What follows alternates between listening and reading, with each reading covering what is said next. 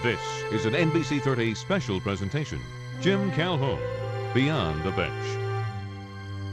Hello, my name is Kevin Nathan, and welcome to this special presentation on UConn basketball coach Jim Calhoun. When he arrived in stores in 1986, there were no Big East championship banners, no talk of a national championship, and the Gamble wasn't even built. So tonight we look at how this man from humble beginnings turned a regional basketball program into a national powerhouse. And we'll show you a side of Coach Calhoun you've never seen on the bench. When I think of Jimmy, I think of Norman Mailer, Dashiell Hammett, Raymond Chandler, Mickey Spillane. Tough. Jim Calhoun never had a silver spoon. Jim Calhoun never had things given to him. Tough is the first word. He is a tough guy, but he's confrontational. He's abrasive. He's witty. He's charming. He's intelligent. He's ultra competitive. Anytime there's a competitive chance to win, Jim turns that switch in. If you go play golf with him, he wants to win. He has an iron will.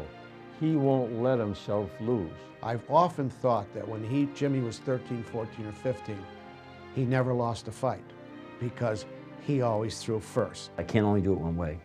I don't check my emotion, my passion, my commitment at the door. It's a 24-hour deal. He eats and sleeps basketball year-round especially. You know, he's like a different person during the season because he wants to win so bad. He demands everything from his team and from his players and from himself, to the point where sometimes he even makes himself physically ill. When some guys show up thinking they're early and it's 6 a.m., he's already been there at 5. Because that's just how he is. I'm not a horse player, but if I were a horse player and I went to the track and there's a jockey named Calhoun, I'm going to bet on him. I've knocked heads with him, let's say 30 times over the years. And my record in those confrontations head-to-head, as we speak, is 0, 30, and 0. There's nothing better I'd like to do than to beat him. In order to do that, you better be ready to do it every second. When Jim came, you were hopeful to be one of the top 4 in New England. And now we're not going to be happy unless we're top 4 in the nation. The UConn Huskies are the national champions. Words people in Connecticut thought they'd never hear. In his 17 seasons at UConn, Jim Calhoun has won a national championship, 7 Big East titles, and the hard-fought respect of his players and peers. Calhoun turned a mediocre program into a March Madness mainstay. My job is for 3 hours a day, if Kevin Nathan was playing for me, is to push you to be the ultimate, the best you can be. Bring out things that you never knew you had in you. It's tough to think of a 6'5" guy as a jockey, but he knows how to ride his teams. I mean, the thing is too with him, he'll ride you from the best player to the worst player to get you better. That's just his competitive fire that he has, you know, inside of him. And the thing about it is it's very contagious. There's always that threshold of pain where you want to stop. And Coach was the type that wouldn't let you feel that. And sometimes we found ourselves behind the other team and just kept on pressing. He would never let down. He would always press us. He would always tell us to keep on going. It's always, man, I don't know. I don't think we're good enough. And he's just won the championship. Allen with Iverson on him, throws one up. The good people that do things really are control freaks. And I say that with a compliment to Jim. Jim is a control freak. He wants everything to be the best for his kids. He wants everything to be best for his program. You can get a better X and O person. You can get a better communicator. You can get better things, but you're not going to get a better person at bringing the best out of people. Because he loves the game, he loves the aspects of teaching. You know, a lot of head coaches don't travel with their teams. They go by themselves. Jim is always with the kids. By the end of the year, if you don't want to win the game as much as he does, you haven't been listening. Calhoun's players always know where they stand, especially on game day, when the coach's intensity reaches its crescendo. 2 hours before the game, Jim Calhoun enters into a different world. Jim Calhoun on game day is usually not a very happy camper. You know, like a lot of coaches, he gets uptight and he gets ready to go to battle. Up 20 points at halftime, he's coaching like he's down 20 points at halftime. The assistants will tell you that better than anybody. We'll give him a suggestion. He'll yell, he'll think about it, and then if he thinks it's good enough, he'll implement it. A couple times I've tried to back off, and I've always had my teams tell me, but Coach, you don't care enough anymore. It's been a funny thing, because they're so used to my passion, He is screaming at the gods about the injustice of the world, but he also likes to have an audience. And he would pick me as the audience. He's talking right at me, but he isn't talking to me. He's talking to the universe, you know. How could anyone do this to us? He's not the guy that you see yelling on the floor trying to get his truth and he's clapping like that. Life is a motion picture, not a snapshot. 2 hours during a basketball game is a snapshot picture of who he is at his most competitive moment, okay? And so now you see him doing things and ranting and raving that you're like, wow, this guy's a little rough around the edges. But 22 other hours, you know, he's a human being and he's a family man. He's almost the exact opposite of what he is on the court. You know, it's tough to get him angry. It's, you know, He made a comment. He said, you know, the fans think when I go home, I look at Pat and I start cursing at her and telling her to pass the bleep, bleep, bleeping pillow and this and that. Doesn't mean that I go home and start saying, Pat, get back on defense. If you met Pat, you know that that's not exactly something. He tells me, I want you to take the rubbish downstairs. I say, yes, ma'am. I think if we were ever before a judge, I think the kids would have gone to Jim. You know, I mean, I think they would have said, don't, you know, let me go with him because he's such a softie. Jim and Pat Calhoun said their vows 36 years ago, and to this day, they vow to make their 2 sons and 3 grandchildren their top priority. He'll do anything and go anywhere just to spend a little time with his family.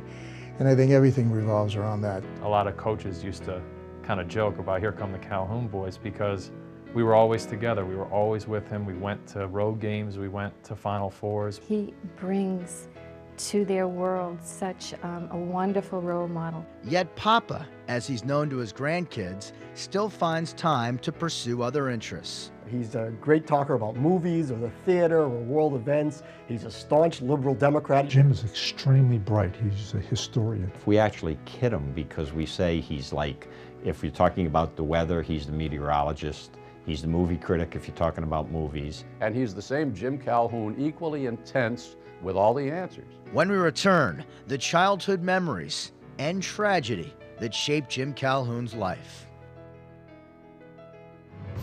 You're watching an NBC 30 special presentation, Jim Calhoun, Beyond the Bench.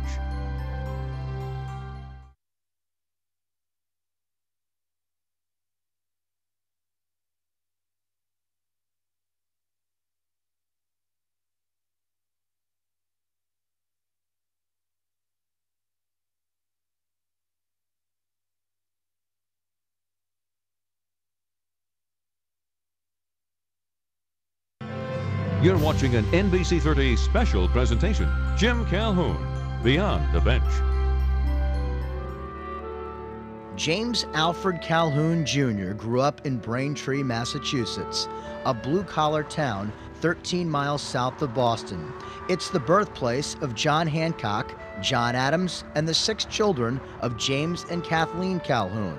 Jim Calhoun was the 3rd oldest. He was very popular, and he was my best friend during high school. You know, I relied on him a lot. The one thing he had was unquestionable integrity. Kid never lied. He had it all in high school. He had the looks, he had the basketball prowess. I played football, I played baseball, I played basketball. I loved football. I loved the contact of football. Hated to get knocked around in football.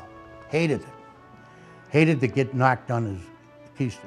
But basketball was Calhoun's first love. He began playing the game at this modest court in Braintree. He and his buddies would cut through the woods from his house and play here until dark. And today the court bears his name. He and I would play one-on-one all the time, every day, almost every day, even if it was raining out, even if it was icy out.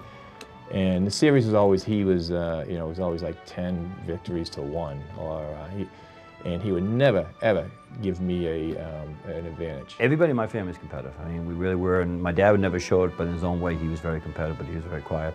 My mother was fun-loving. We used to kid her, and I think today, if Shuyer, God rest his soul, reappeared, it'd be Goldie Hawn. And my dad was probably much more a Gary Cooper. But in 1957, at the age of 45, his father died of a heart attack. Jim was only 15. He went home and his mother was there. My husband was there too at the same, and he went over to his mother and said, "Don't worry, Mom, I'll take care of you." At 15 and a half, that's pretty good. The death of my dad altered the way I had to look at life. I just felt that now the burden of responsibility is placed upon me. Clearly was a father figure to me in those early years. Because of some people who love me, my family, and Fred Herget, my high school coach, and probably some values been taught to me by my family. I wasn't going to give in. Now that you've got to know me better, Kevin, over the years, I'm not going to give in. Calhoun dug deep to support his family. Literally, he dug graves and worked in a quarry. But he eventually earned a basketball scholarship to AIC in Springfield. There, he helped resurrect the program. As a senior, he led AIC to the top small college ranking in New England. He was certainly the leader from the day he got there and brought an unbelievable competitive spirit to the team and to everybody around him. I made up for what I didn't have sometimes as far as spring or maybe sometimes speed with will. I'd just outrun you too long until you dropped. Calhoun carried those traits into coaching. After 4 seasons at the high school level, he was hired by Northeastern University in Boston. Calhoun was only 28. And all of a sudden, here he is, our new head coach, brash and bold as can be. And of course, at first I thought, man, I'm going to have a job sort of taming this guy down a little bit. You know, he's a little bit over the top, a little out of control. I never tamed him. And we all just got used to him and all got to love him too. Northeastern wasn't a Division I program when he took over. He dragged them into Division I basketball, the same way he dragged UConn into the upper level of Division I basketball. And in his 14 seasons at Northeastern, Calhoun delivered his message the same way he does today. He would have these long practices and he would talk to you about things, and he talked so fast. Half the time we didn't know what he was talking about anyway. We just knew it meant run hard, get it done, and stay a long time if you didn't get it done. Northeastern reached the NCAA tournament in 5 of Calhoun's final 6 years. And in 1985, his Northeastern Huskies beat the UConn Huskies in the Connecticut Mutual Classic. 5 months later, UConn hired him. And we knew right away this had to be the guy. UConn, in an amazing turnaround, captures the Big East tournament. Let the celebration begin. When we return, Jim Calhoun transforms UConn basketball and an entire state. You're watching an NBC 30 special presentation. Jim Calhoun, Beyond the Bench.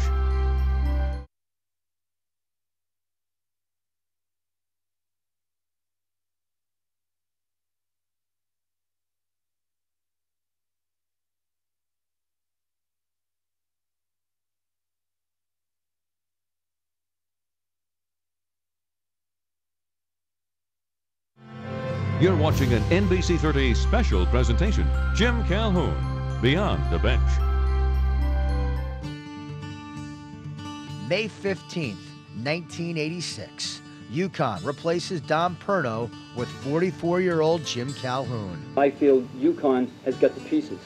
It now has to be put together with time and an awful lot of hard work to once again to head in the right direction. The pieces are here. Not necessarily, you know, if this or if that's, but when we do this, when we do that. He was quite confident. There was no doubt in his mind that he could get it done here. Now, he's coming to a place that had 4 straight losing seasons and really had just come out of talk where maybe they should get out of the Big East. There were 3 reasons I was sure UConn couldn't do what UConn has done.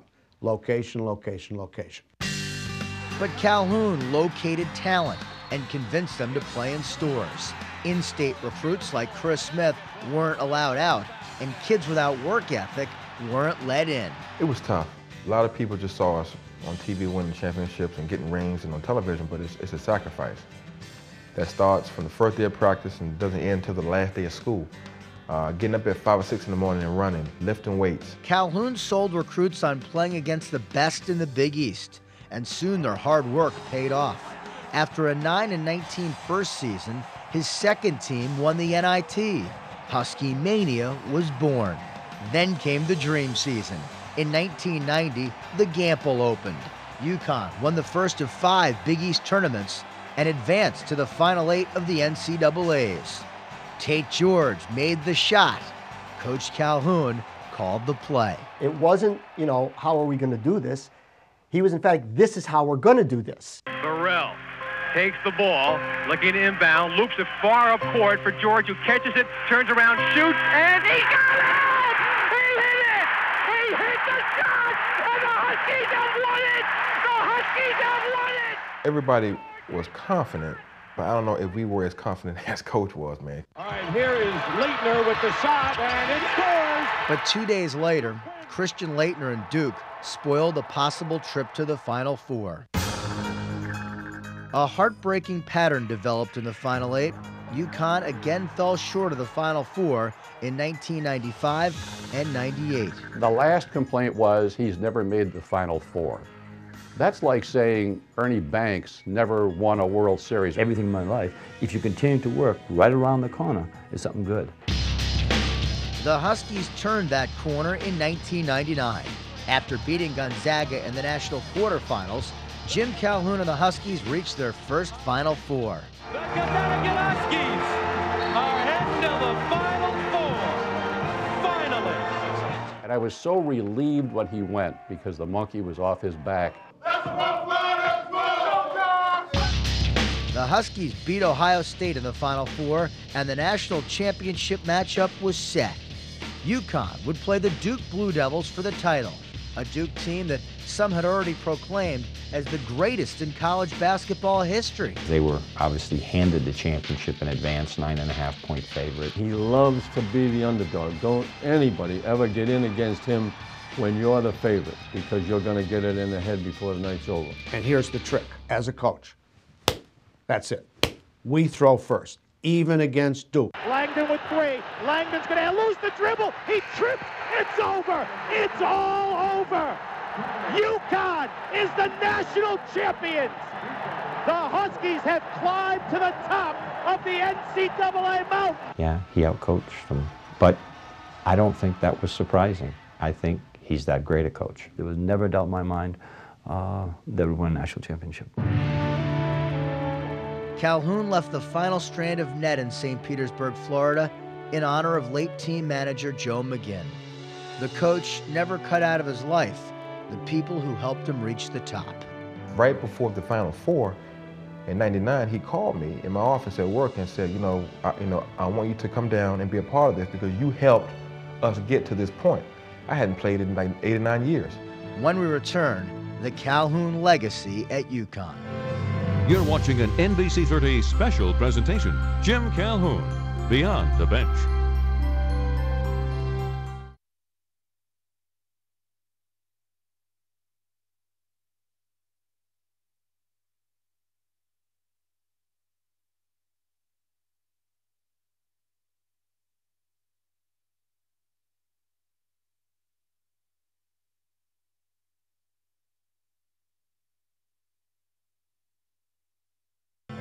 You're watching an NBC30 special presentation. Jim Calhoun, Beyond the Bench. Jim Calhoun's impact on the state of Connecticut extends beyond the court. He endorses companies and gives back his time and money to charity. His annual golf tournament raises money for the Calhoun Cardiology Research Fund at the UConn Health Center. It's a way for the coach to battle heart disease, which took the lives of both of his parents. And Jim's not one of those guys that are going to go out and put up the flag and say, here I am, see what I'm doing. A lot of what he does, he likes to do it because it's the right thing to do, and he's not looking for recognition on it. Many even believe Calhoun's success led to UConn 2000 and the renovation and upgrading of the store's campus. And I don't have any doubt that that's what helped get all the funding projects for UConn going. But most of all, Calhoun will be remembered for building a UConn dynasty. He's won more than 600 games in his career, and the Hall of Fame likely awaits. The names have changed over the years, but the results and the lessons he's taught about life have remained the same. Coach kind of taught me that, okay, you're responsible for yourself now. Nobody's going to look after you. The things you do on the court, you want them to transfer over into real life. If you go on to be an NBA star, fine. If you don't, whatever, you're going to leave UConn knowing that, he got the maximum out of you. I mean, I wouldn't have earned a PhD without him really pushing to say, hey man, there's so many things you can do beyond basketball. One thing I know is that our kids respect the hell out of him. But I also know that the day they leave here, they not only respect him, they love him. If you know him or you ever was coached by him, whenever you see him, you just want to give him a big hug. He's probably never heard me call him Jim because of the relationship we have, and it's a respect thing. It's always Coach to me. Love him to death. He was like a second father to me. I call him Pops, you know, because that's what he is to me, a father. I grew up without a father, and he's the closest thing to one that I ever had in my life. And nearly all of Calhoun's former Huskies returned to Mohegan Sun this summer for a charity game. I thought it was the greatest tribute to a coach I had ever seen. Say I could snap my fingers and go back to being 18 years old again. I would come back to UConn and play for Coach in a second. Jim Calhoun made good on the promise he made to his mother all those years ago. He has taken care of his family, a family that now includes hundreds of former players and assistant coaches. And his legacy will live on forever. Thanks for watching, and good night, everybody. All great companies and all great organizations have great CEOs and leaders, and that's why UConn basketball has been so good since he's been there. I think he always strove to be his dad in many ways, the person that people talk so highly of. And I think he's accomplished that so many times over. He hasn't changed a bit. He's still the same Jimmy. He has never forgotten that he went to Braintree High School and people in Braintree were good to him. If he likes you, if he trusts you, if he knows you, he's very helpful. He'll do anything he can to help anyone. No one could ever say, boy, he doesn't care about his kids. No one could ever say he doesn't care about winning. No one could ever say he doesn't care about the success of UConn. And if that's what they say, that's good. He won't be appreciated the way he should be appreciated till long after he's gone. Now, 20 wins and barely getting to the tournament, that isn't a good season anymore. Whereas in 1984, that would have been a miracle. We used to sit around talking in the round table in his office about, you know, what would happen at Vegas after Tarkanian or at Georgetown after Thompson, because those schools were the personality of that coach. And now it's come full circle because I think Jim Calhoun means Connecticut basketball. All the coaches in between were just like stewards or shepherds waiting for JC to come. And the man came and he did take us to the promised land. What he did, in retrospect, is, I'd call it a miracle.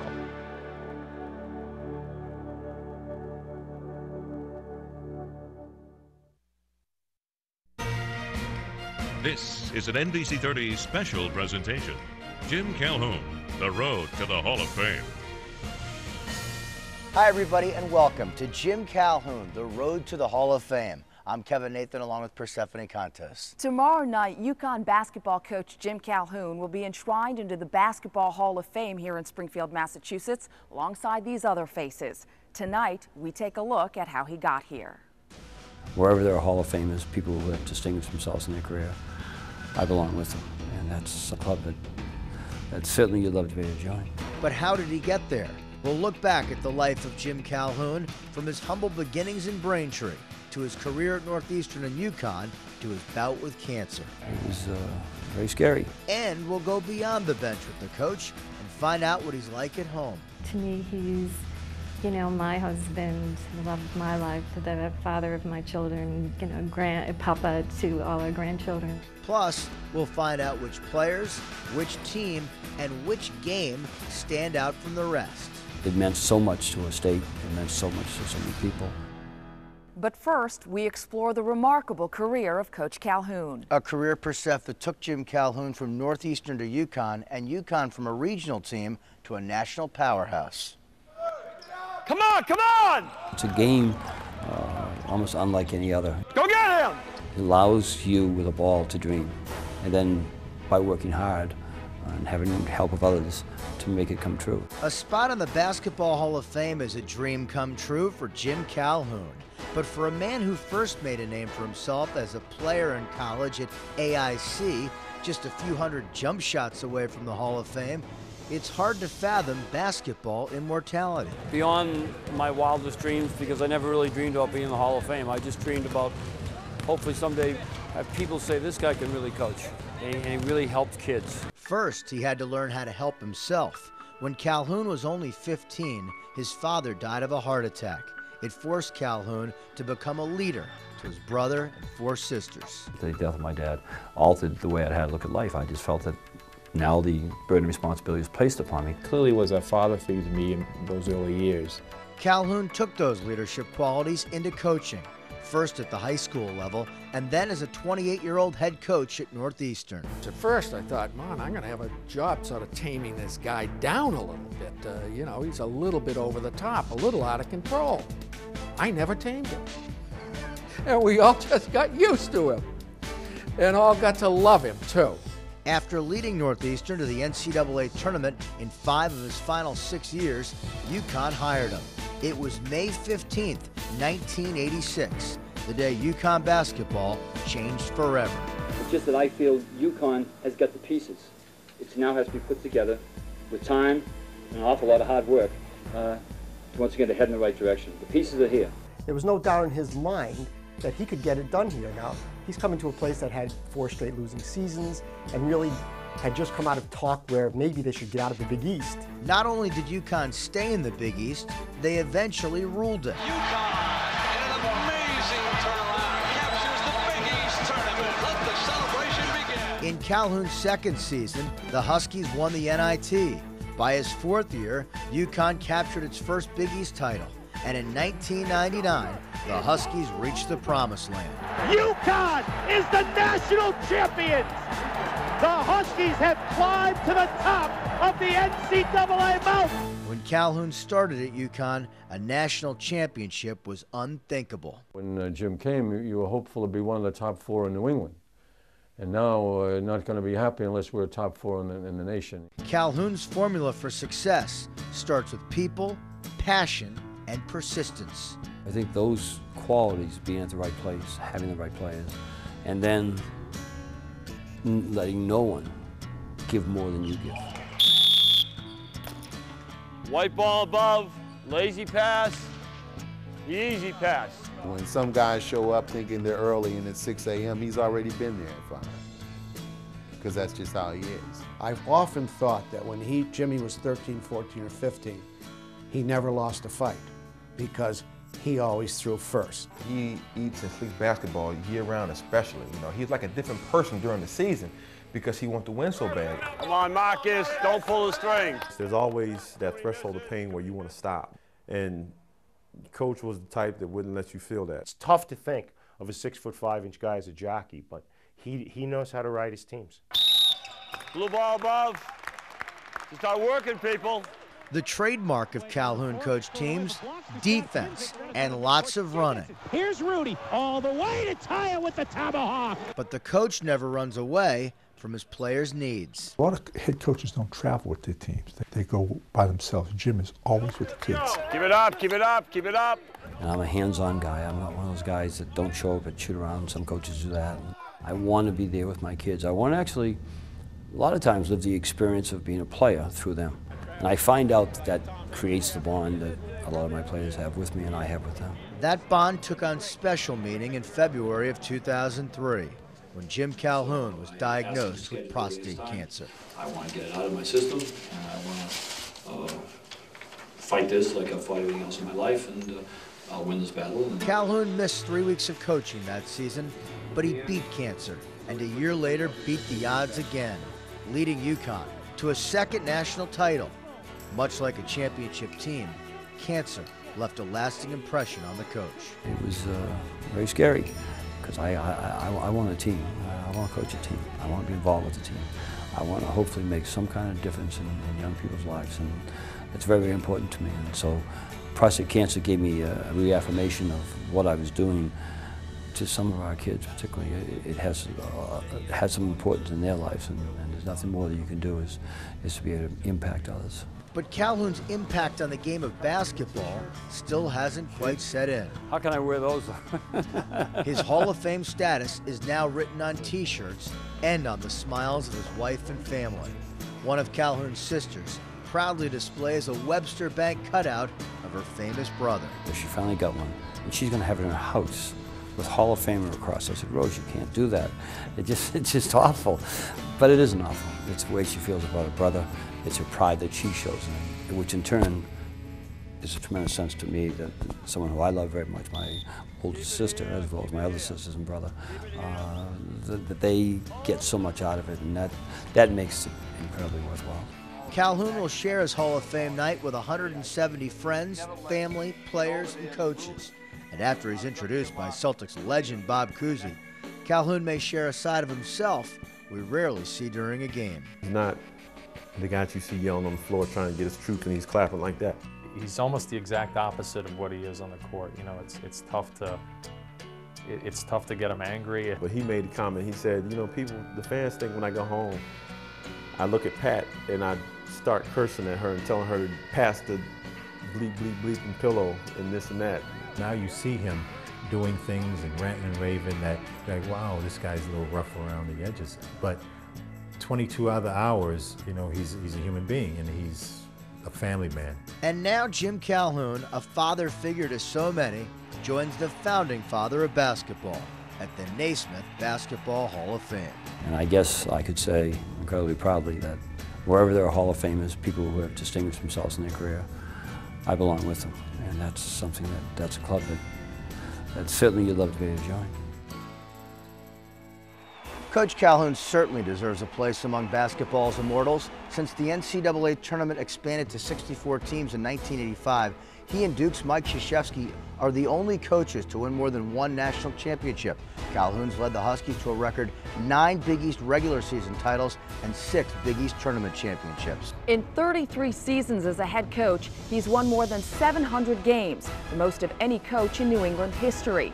And the 4-time Big East Coach of the Year has led UConn to 18 straight postseason tournaments, 13 NCAAs, and the NIT 5 times. The other members of the 2005 Hall of Fame class are coach and broadcaster Hubie Brown, women's coach Sue Gunter, Hortensia Marcari, and Syracuse coach Jim Boeheim. And going into the Hall of Fame with his longtime rival and friend Jim Boeheim makes tomorrow night's ceremony all the more special for Coach Calhoun. I always liked Jimmy, but I really developed an incredible respect for his ability to continue to be good, continue to win, continue to get good players, and continue to handle it the exact same way regardless of outcome. There's just so much respect between Jim Calhoun and Jim Boeheim. In fact, Coach Boeheim calls what Jim Calhoun's done at UConn the greatest building job in the history of college basketball. But behind every successful man is a good woman. Amid all of Coach Calhoun's success, he's always remained most loyal to his family. He's real. What you see is the Jim Calhoun that he is. When we return, we'll show you a side of the coach you've never seen on the bench.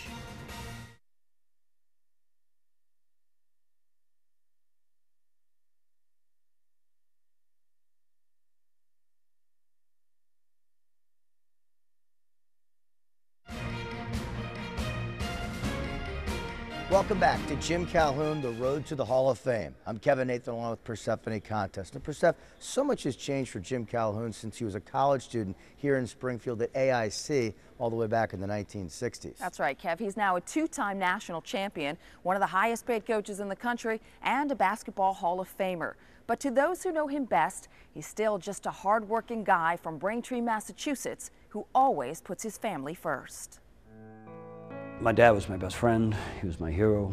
He was the person I worshipped. So the loss of him was just a hole that I've been able to fill with my family, with my family now. But it took a long time for that to happen. Jim Calhoun lost his father when he was 15 and a half. That tragic loss would obviously play a large role in molding him into the man he would grow to be. My biggest goal in life was never to disappoint him. I never wanted to disappoint him in anything. I never went to the funeral. I just couldn't take it. I wanted to remember my dad sitting there saying, look, you got a game today. Just play as hard as you can, and I'll be out in center field. I'll be proud as heck of you. I never saw him again. I went to the game, and he went to the hospital. He was on the field playing, and they came and got him. Some neighbor, you probably know that story, called to him over the fence and says, Jim, you better go home, your father died. And that's how we heard it. And he went home, and his mother was there, and he went over to his mother and said, don't worry, Mom, I'll take care of you. At 15 and a half, that's pretty good. Jim Calhoun did take care of them. He says it's sometimes a burden, this sense of responsibility, but adds he doesn't see it as a curse. I bring that sense of responsibility probably to extremes, and you can't check it at the door. It's not like hanging up a jacket it stays with you. And I have that, and I know I have that, and I've identified it. And I think it came from the fact that I thought I was responsible. I was going to take care of my mom and my sisters and my young brother. And I think that's obviously one of the greatest gifts I have, because I won't give in until it's done. But it's also something that, once again, stays with you sometimes when maybe you should just relax, go away. But that's not like him, the man who was born and raised in a blue-collar neighborhood in Braintree, Massachusetts. It was a tight-knit community back then, and many in the town looked after young Jim Calhoun after his father's death. People watched out for me. They made sure that I got myself together, was able to get my life going, and put me in the right direction. Years later, his sister Margaret introduced him to a girl from Weymouth named Pat. They married in 1967 and have 2 sons, 2 daughters-in-law, and 6 grandchildren. Oh, I describe him as handsome first. I just describe him as caring, just this wonderful, truthful, moral, loving person who is never afraid to show his emotions, and that he's real. What you see is the Jim Calhoun that he is. That's the one thing I think I've always been proud of him about. It's very hard sometimes to be in this kind of a profession where their things aren't always as they appear to be, and he is who he is, and I love that about him. I just don't see him as a basketball coach. To me, he's, you know, my husband, the love of my life, the father of my children, and papa to all our grandchildren. I see the man who doesn't turn off the lights, who, you know, does the things that annoy every wife, too. I see him for who he is, and he's an enormously caring, supportive person, and he brings that to his job, certainly, as well. His players, his coaching staff, they are all members of Jim Calhoun's extended family. Former player Caron Butler makes a special phone call to Coach Calhoun once every year. Every Father's Day, Caron calls me and says, "Happy Father's Day." It's C, Coach, because you are my father. That's very meaningful to me.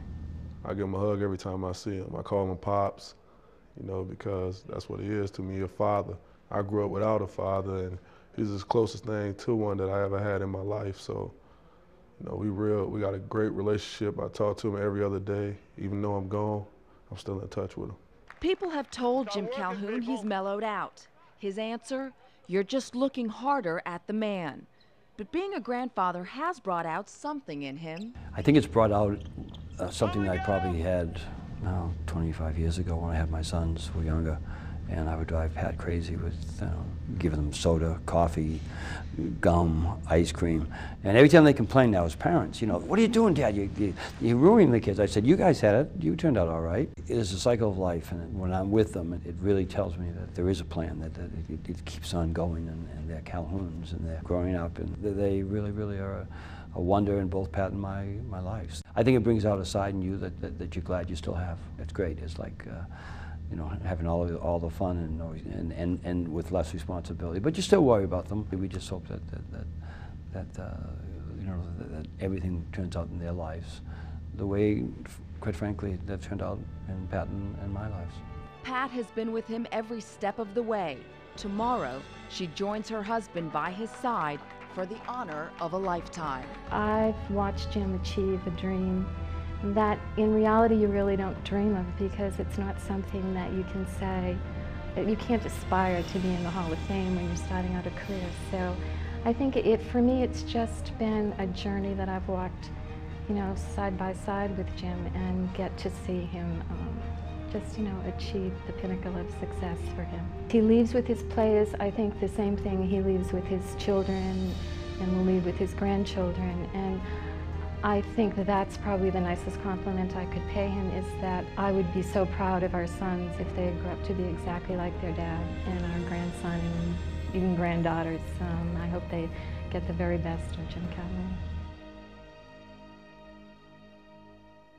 And Jim Calhoun also cares deeply about his extended family, the players and assistant coaches he's gone to battle with over the last 4 decades. When we return, Coach Calhoun reflects on some of those players, teams, and games that stand out the most in his Hall of Fame career.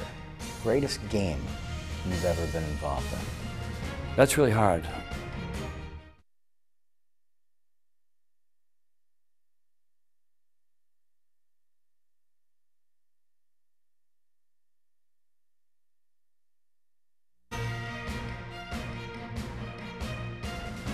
Welcome back to Jim Calhoun, the road to the Hall of Fame.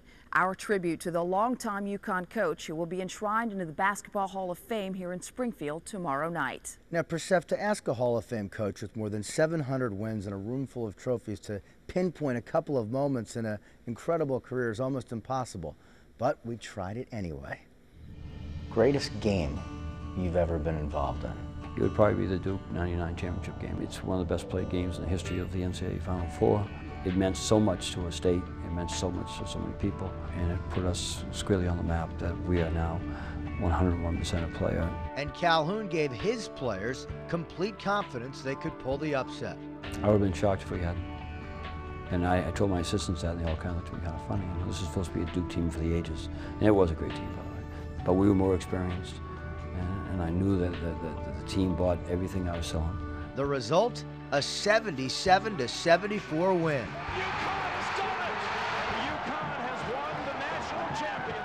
But he'd rather forget this.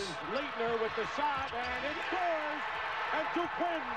Calhoun calls the loss to Christian Leitner and Duke in the Final Eight in 1990 his hardest defeat ever. Particularly because of the way it hit that team. That team was magical. The 1990 Dream season, there'll never be another one like it. That loss was a very, very difficult one. And what must have made it even tougher was the way you won 2 days earlier. Turns around, shoots, and he got it! He hit it! It almost seemed that yeah, fate was going to take us someplace very special, and this team deserved it because we played so well during the season. You won't pick a best player of all time, though, will you? Never. No, I don't think that there is. I think that unto itself, each player has contributed so much to what we've been and what we like. I mean, we'll get a player tomorrow, next day, next week, next month because of Ray Allen. We'll get another player because of Rebecca. They're still contributing. But the player that was most prepared on and off the court would be Emeka Okafor? There is no question in my mind. I mean, but you know what? I would imagine people in finance would tell you the same thing. Everything about him, he was the most, you know, a purpose-driven life, I think is Warman's book now. That's Emeka Okafor. Well, those are definitely some Hall of Fame moments, but Persef, what makes a Hall of Fame coach? Coming up, a tribute to Jim Calhoun from past players, coaches, friends, family, and colleagues. I give him a hug every time I see him. I call him Pops, you know, because that's what he is to me, a father. You're watching an NBC 30 special presentation, Jim Calhoun, the road to the Hall of Fame. It's been an amazing journey for Jim Calhoun, from losing his father when he was 15 to winning 2 national championships at UConn. Yet, as his longtime friend and former UConn sports information director Tim Tolikin once told me, Jim Calhoun really won't be fully appreciated, Persef, until long after he's gone. But his career will always be appreciated and remembered here in Springfield, where tomorrow night he becomes a Hall of Famer. Absolutely, Persef. Thank you for watching Jim Calhoun, the road to the Hall of Fame. For Persephone Contos, I'm Kevin Nathan. We'll leave you tonight with some of the qualities that have made Jim Calhoun a coaching legend. If you know him or you ever was coached by him, whenever you see him, you just want to give him a big hug. He respects each and every player, and I think you have to in turn respect him. He goes out of his way, you know, to make people feel special. A lot of people who don't know Coach don't know how nice a person he is and how helpful he is to others. Love him to death. He was like a second father to me. He's a good person to be around. You know, it's fun to be around people that are passionate about life. Demands a lot from everybody around, but also gives everything he can on the court and off the court. He's a competitor. He wants nothing but the best, and he gets the most out of you. He's such an intense guy. He's such a guy that, you know, he's so passionate towards his work. He really wants people to leave there knowing that they have a place they can come back to anytime. If you could narrow it down to one person, if you could choose somebody that would be the center of the program, you wouldn't hesitate and you wouldn't think twice. That's Coach Calhoun. For what he's achieved in coaching college basketball, I don't think anybody else can do that. All great companies and all great organizations have great CEOs and leaders, and that's why UConn basketball has been so good since he's been there. All the coaches in between were just like stewards or shepherds waiting for JC to come. And the man came and he did take us to the promised land. What he did, in retrospect, is, I'd call it a miracle. If I had to do it all over again, say I could snap my fingers and go back to being 18 years old again, I would come back to UConn and play for Coach in a second. Connecticut basketball is Jim Calhoun.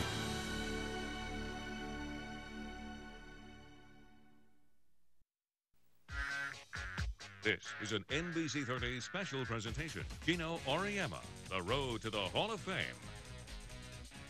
Hi, and welcome to GENO AURIEMMA, the road to the Hall of Fame. I'm Kevin Nathan here at the Basketball Hall of Fame in Springfield. And I'm Persephone Contos. Now, if this all seems familiar, yes, we've been here before, as it was just last year that UConn men's basketball coach Jim Calhoun was enshrined into the Hall of Fame as well. Tomorrow night, it's GENO AURIEMMA's turn. Tonight, we take a look at how he got here. I just stop and I'll look around and I'll go, man, I can't believe we did that. UConn is the national champion!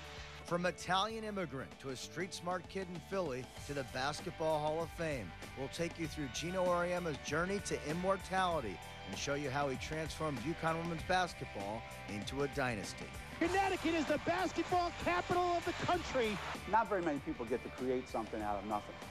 You know, so we took something that didn't exist and we made it important. But first, the honor of a lifetime for GENO AURIEMMA. It's a lot to take in for a man who came to the United States from Italy as a young boy and who tomorrow will be permanently honored here in Springfield, Massachusetts. I don't want people to get carried away by it, though. You know, you don't want to walk in and, you know, here comes the Hall of Famer. I mean, in a post-game interview, I shouldn't address you as no. GENO AURIEMMA describes his induction into the Basketball Hall of Fame as a great thing, but ask him to elaborate, and he's stuck. It's really hard to put, like in a small little package, what it is for me. I can't find the right words. So here he is, honored for his contributions to coaching, a career choice which his parents, particularly his dad, didn't understand. I remember he was wondering how I was going to pay for my house, and he could never quite figure out why I didn't work for a living. You know, you're a basketball coach. Like, who does that? My mother had a little better grasp of it. If you asked her right now, like, she goes, oh, it's nice, everybody likes my son, you know, it's a great thing, and I'm so proud of him, and he's the, you know, the nicest boy, you know. And what she said was, do you know who's in the Hall of Fame? No, I know, no. I like Shaq. She'll tell you that. She'll go, I love the Shaq. He's my favorite. If you ask her about anybody else, you don't know anybody. There are a lot of factors, obviously, that played into the program's success and the program's growth, but what were the key defining moments for you? Winning the national championship in 1995. UConn has won the national championship. The way we did it, how it happened, the personalities involved. Once it got to that point, I knew there was no turning back. After we beat Tennessee at home in January, I said, this is beyond anything anybody could have ever imagined. What's it feel like for you, knowing what you've brought to this program? I mean, do you get overwhelmed by that? It hits me sometimes when I'm walking through Gamble when there's no one around. Sometimes I'll just stop and I'll look around and I'll go, man, I can't believe we did that. And then you think about when I got the job and what basketball was and what the university itself was. To see it now, it's comparing different centuries. Who was the most challenging player you've ever coached? All the great ones were tremendous challenges in their own right. Each one different and each one more enjoyable than the one before it. Baseline to Lobo. Rebecca, because of the expectations that she brought that were imposed on her by others. Jennifer, because of her stubbornness, was a huge challenge. Svetlana had a lot of Jen in her. You know, all the great ones were really stubborn. Nikisha, because she was so laid back, so that was a challenge to get her intensity level. Classic Diana Taurasi. Diana, because she was Diana, and she thought she was Jerry West, Michael Jordan, and Madonna all rolled into one, you know, and like, how are you going to deal with that? What do you want your legacy to be at UConn?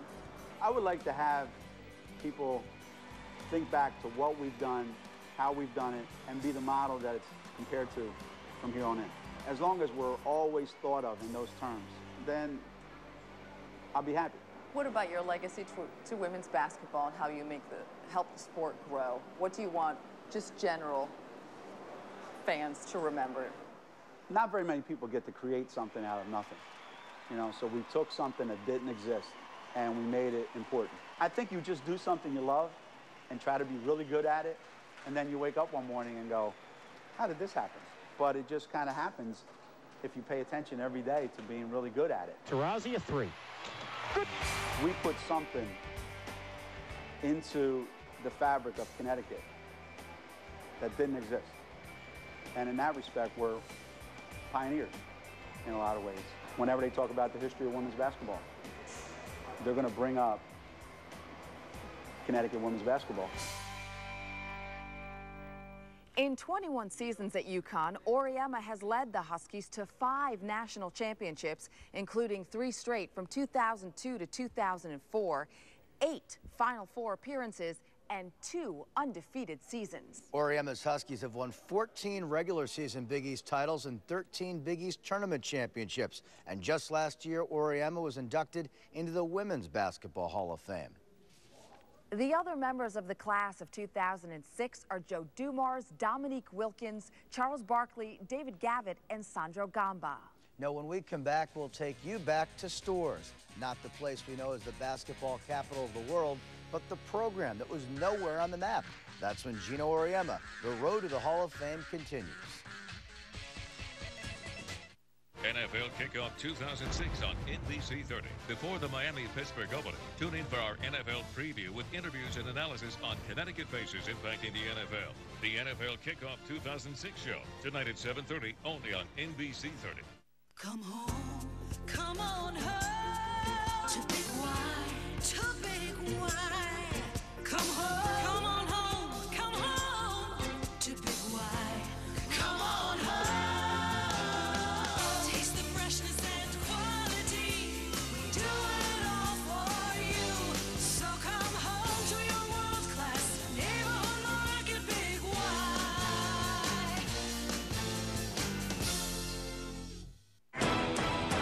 Keep having these amazing dreams. My foot hovered before it hit the ground. I think I can fly. Heroes, coming to NBC Mondays. Dude, last night I had a dream we went to Friendly's. We were at Friendly's. Weird. What'd we order? You had honey barbecue chicken, he had buffalo chicken. Your dream sounds delicious. Satisfy your cravings with our honey barbecue chicken strips platter, new grilled buffalo chicken platter, or spice it up with our new firecracker barbecue chicken strips platter. All come with a free happy ending sundae. Was she in your dream? No, but he was. So come on, get in, get friendly. Make sure not to miss Raymore and Flanagan's 2-day sale, where you'll find incredible savings on bedrooms, living rooms, dining rooms, and recliners. Prices are marked down in every department. Buy now with no money down and interest-free financing all the way till 2009. Get your dream furniture sooner than you expected. Delivered in 3 days or less guaranteed. For great savings you won't want to miss, shop Raymore and Flanagan's 2-day sale. 2 names say it all. It's weather plus. There's a developing situation we're tracking for you right now. It's weather plus. It'll be smooth sailing this weekend for travelers. Bob Maxon every morning. It's 5:11. Time for your Weather Plus on the 1. Brad Field every night. Let's check out the Neighborhood Network temperatures. Weather anytime you want it, any way you want it. Online, on digital cable, on NBC 30. You can't control the weather, but it doesn't have to control you. NBC 30, Weather Plus.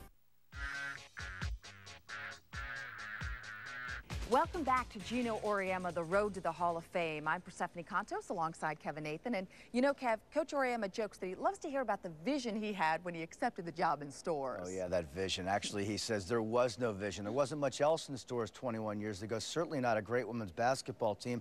But through the sheer force of his personality and a little luck, Geno Auriemma turned UConn Women's Hoops into one of the best programs in America.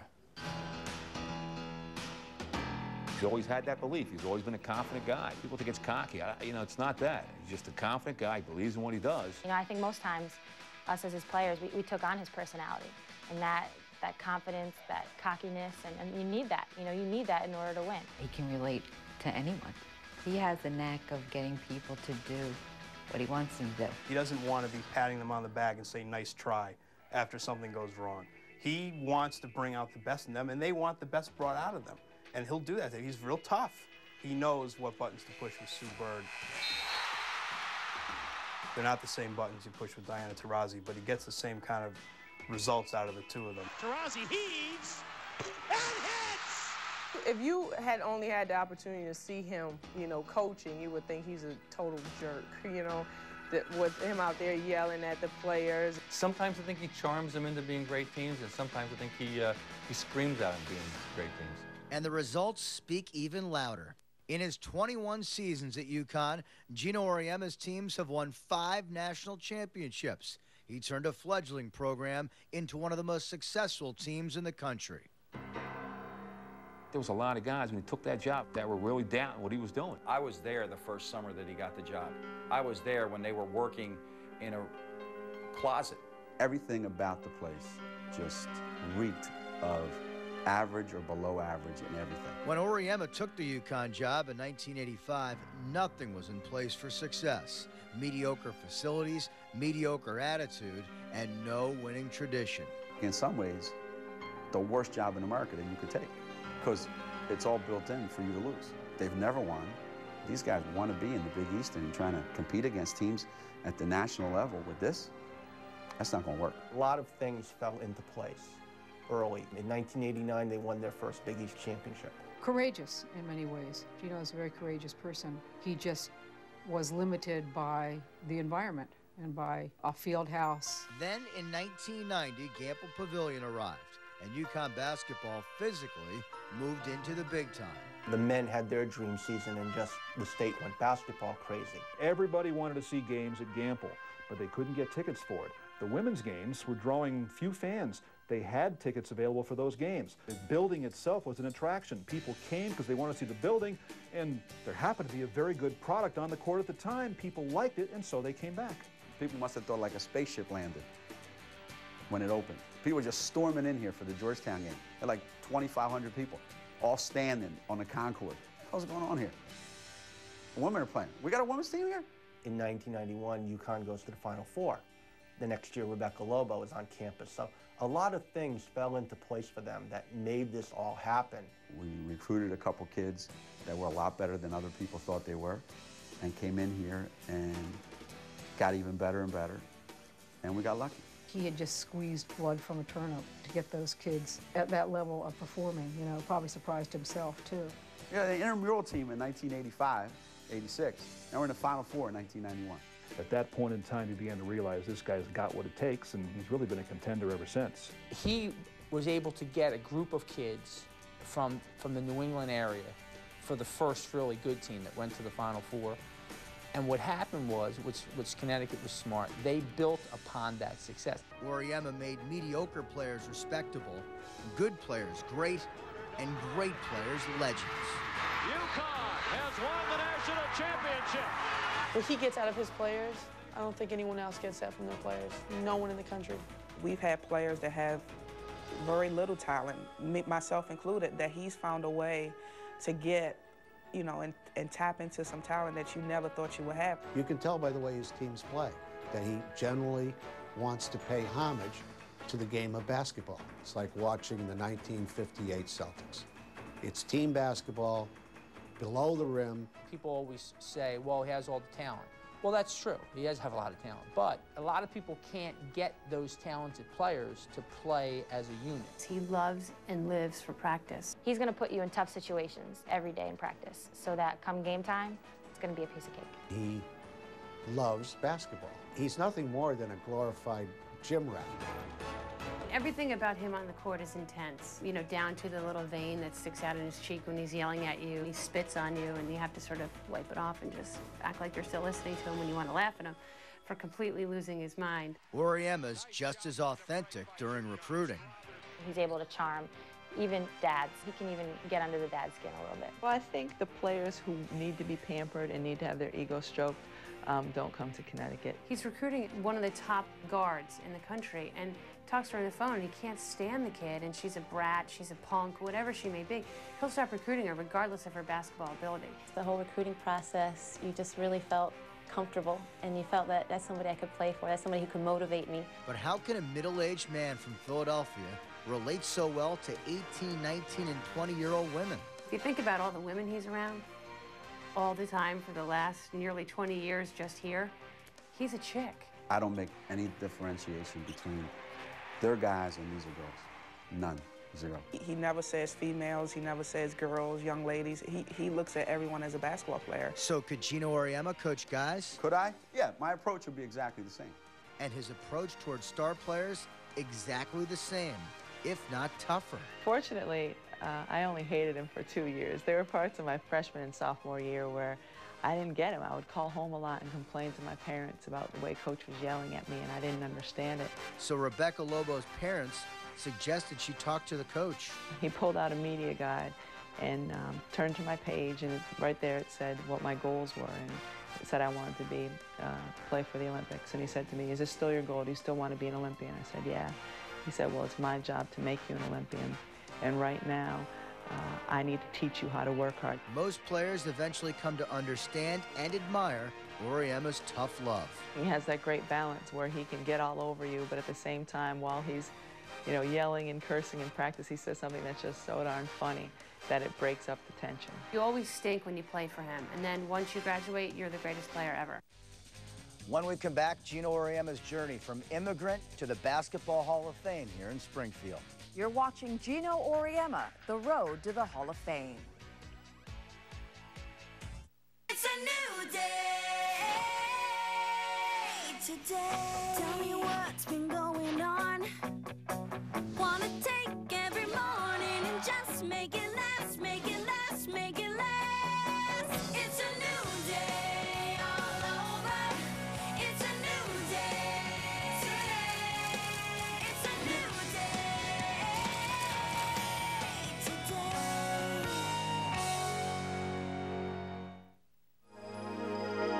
Have you ever dreamt you could fly? Experiencing that incredible feeling of freedom as you float slowly, effortlessly through the air? You might say that's what the perfect mattress feels like. Joyful, peaceful, totally comfortable, and capable of making you feel wonderful each and every night. And thanks to Sleepy's, the mattress professionals, we can make your dreams come true. At least the ones about finding the perfect mattress at an unbeatable price. It's an Ellen exclusive with Andre Agassi when Ellen's biggest premiere week continues. In his first television interview since his emotional retirement, Andre Agassi sits down with Ellen for a look back at his extraordinary 21-year career and a look ahead at what's next. Then, Oscar winner Kim Basinger. And Monday, you've heard all the gossip. Now, what Jessica Simpson has to say about Nick, her sister, and who is she in love with. Next, Ellen. Tomorrow at 4, here on NBC 30. The world's largest retailer of hot tubs is having a factory liquidation sale. For 2 days only, choose from over 100 ThermoSpa hot tubs. New units slightly scratched up to 60% off. Trade-ins as low as $5.99. Chemicals and accessories up to 70% off. And see our new revolutionary swim spa on sale. ThermoSpa's liquidation sale is this Saturday and Sunday from 10 to 6 at the Mass Mutual Center in Springfield, Mass. For directions, visit thermospassale.com. Come down to the NBC 30 Connecticut Women's Expo September 9th and 10th at the Connecticut Expo Center. Meet Lauren Koslow and Austin Peck from Days of Our Lives, plus enjoy hundreds of exhibits and live demonstrations. Proudly sponsored by Trentolo and Trentolo, Goodwin College, and the Department of Homeland Security. My car! Kevin!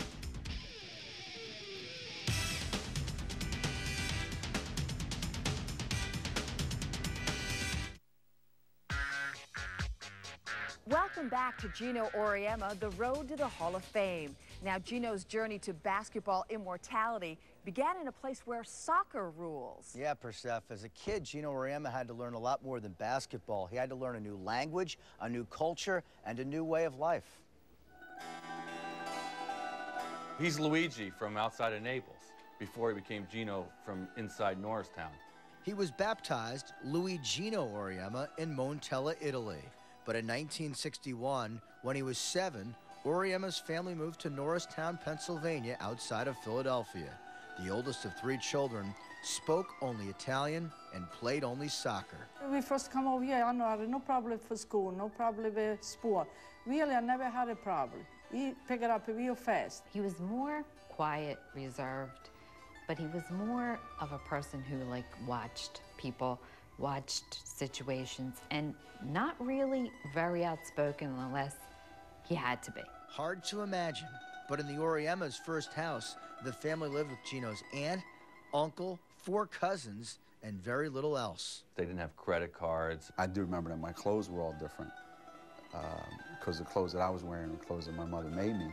His mom in Norristown used to walk to work in the carpet factory. His dad never drove. I don't think it was until he was 56. I remember walking like a couple miles to work every day. He made bricks in a factory. So he got paid for the amount of bricks that he could actually stack in a day. The deck was stacked against Auriemma. His parents worked long hours and spoke little English.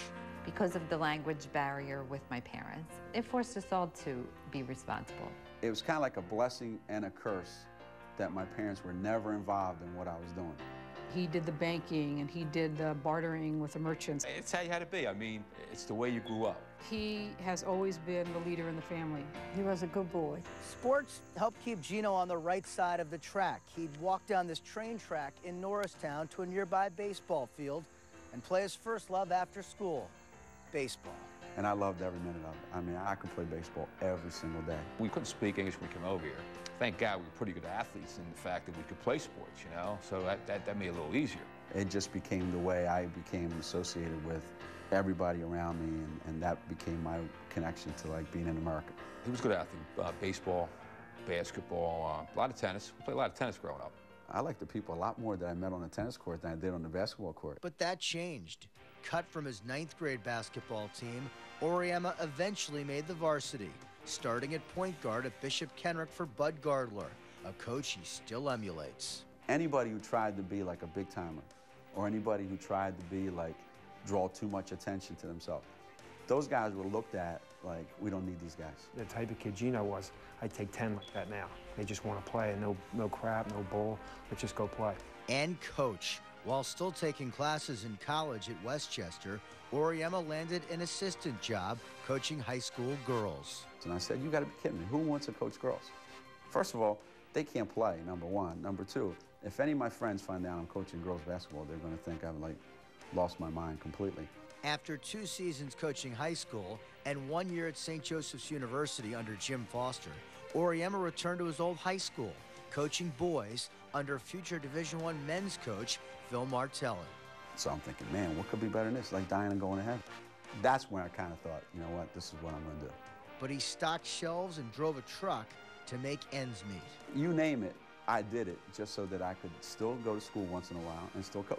But that told me you could get a real job. 2 years later, thanks to Martelli, Auriemma got as real a coaching job as you can get. Virginia's looking for a full-time assistant, blah, blah, blah. I said, no way, Phil. I'm not doing it. So I've had enough of that girls basketball stuff. He said, well, what do you got to lose?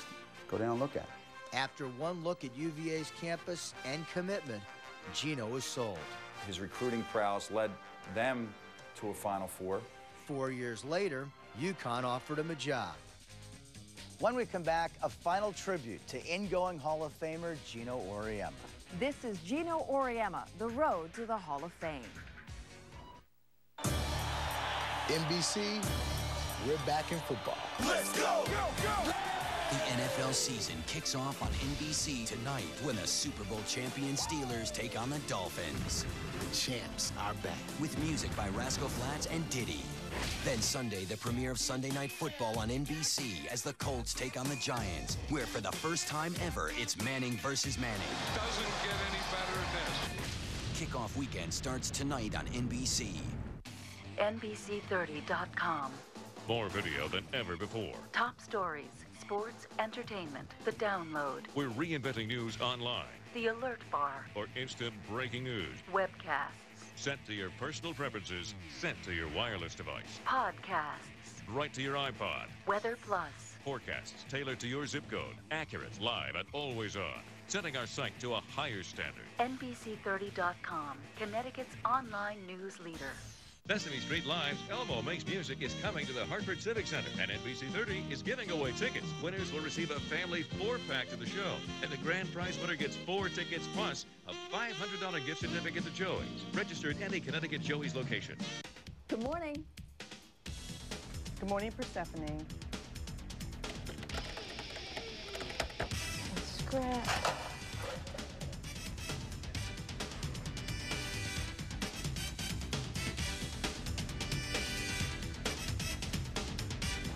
Beth. No problem.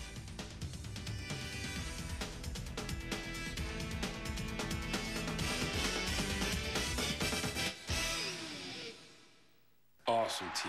Where'd you get it? Bernie's. They delivered it, set it up, whole 9 yards. Wow, they do it all. Chips. Service, selection, savings. Bernie's brings it home. Service, selection, savings. Bernie's brings it home. It's our largest flat screen event of the year. Get LG's 42-inch plasma for only $15.99. And no down payment, no payments, and no interest for 24 months on any LG TV. Bernie's brings it home. Sesame Street Live's Elmo Makes Music is coming to the Hartford Civic Center, and NBC 30 is giving away tickets. Winners will receive a family 4-pack to the show, and the grand prize winner gets 4 tickets plus a $500 gift certificate to Joey's. Register at any Connecticut Joey's location. You're watching an NBC 30 special presentation. GENO AURIEMMA, the road to the Hall of Fame. Tomorrow, it becomes official. GENO AURIEMMA will be enshrined into the Basketball Hall of Fame here in Springfield, Massachusetts. We leave you tonight with some of the people who know GENO AURIEMMA best. For Persephone Contos, I'm Kevin Nathan. Stick around. Our NFL kickoff special is next. Anyone who plays for him has a respect and a genuine love for him, and they want him in their life forever. There's just an aura about him, like I said. It really makes you want to be around him.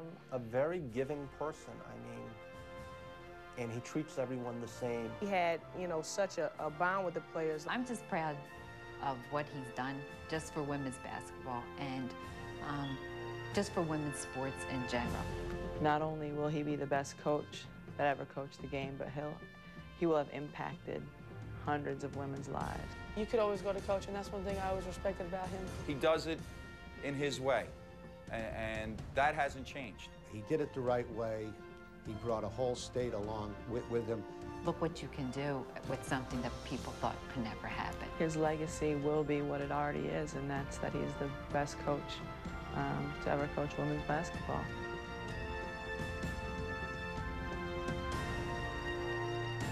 It's weather plus. There's a developing situation we're tracking for you right now. It's weather plus. It'll be smooth sailing this weekend for travelers. Bob Maxon every morning. It's 5:11. Time for your Weather Plus on the 1. Brad Field every night. Let's check out the Neighborhood Network temperatures. Weather anytime you want it, any way you want it. Online, on digital cable, on NBC 30. You can't control the weather, but it doesn't have to control you. NBC 30. He was known as the terror of BIDDLE Field. He had more interceptions in a season than any player in school history. He carried the fabled Red Devils to their first undefeated season in 52 years. He was the most feared defensive player that was under 6 foot and weighed less than 200 pounds and played Division III ball in history. Now, Kevin Nathan is ready for the National Football League. The NFL is back on NBC 30. We're ready. Are you? This is an NBC 30 special presentation, NFL Kickoff 2006. Hey everybody, welcome to NFL Kickoff 2006. I'm Kevin Nathan along with Persephone Contos live here in our studio as we get set for the return of NFL football to NBC. That's right, Kev. Tonight, it's the season opener with the Dolphins taking on the world champion Steelers. And tonight, we'll get you ready for football with a look at our local teams, a local coach, and some amazing local players. Every time the ball is snapped, that's what I'm thinking about. That bomb's gonna blow. I gotta get there. We'll get up close and personal with the Colts' Dwight Freeney and find out how this former high school soccer player in Bloomfield became the NFL's most feared pass rusher. But can he stop the Giants' Tiki Barber this Sunday? That's all I want. Am I being selfish? I just want the ring. The Giants and Patriots' super plans, plus the super young coach of the Jets, Hartford's Eric Mangini. I love Hartford. I love the city. Incredible childhood there. Plus, we'll see if John Madden's Super Bowl pick is the same as yours. And we'll check in with former Husky turned Detroit Lion Dan Orlovsky. The NFL on NBC 30 is back. But first, we introduce you to one of the NFL's most feared players, a guy who grew up right here in Connecticut. Buckle your chin strap. You're about to meet the Colts' Dwight Freeney. This game is a violent game. It's controlled violence. I'm very laid back. And on the field, it's the complete opposite. I'm on a clock, and that clock is ticking. I gotta defuse the bomb, and I have to defuse the bomb before it blows up. Every time the ball snaps, that's what I'm thinking about. That bomb's gonna blow, I gotta get there. He usually does.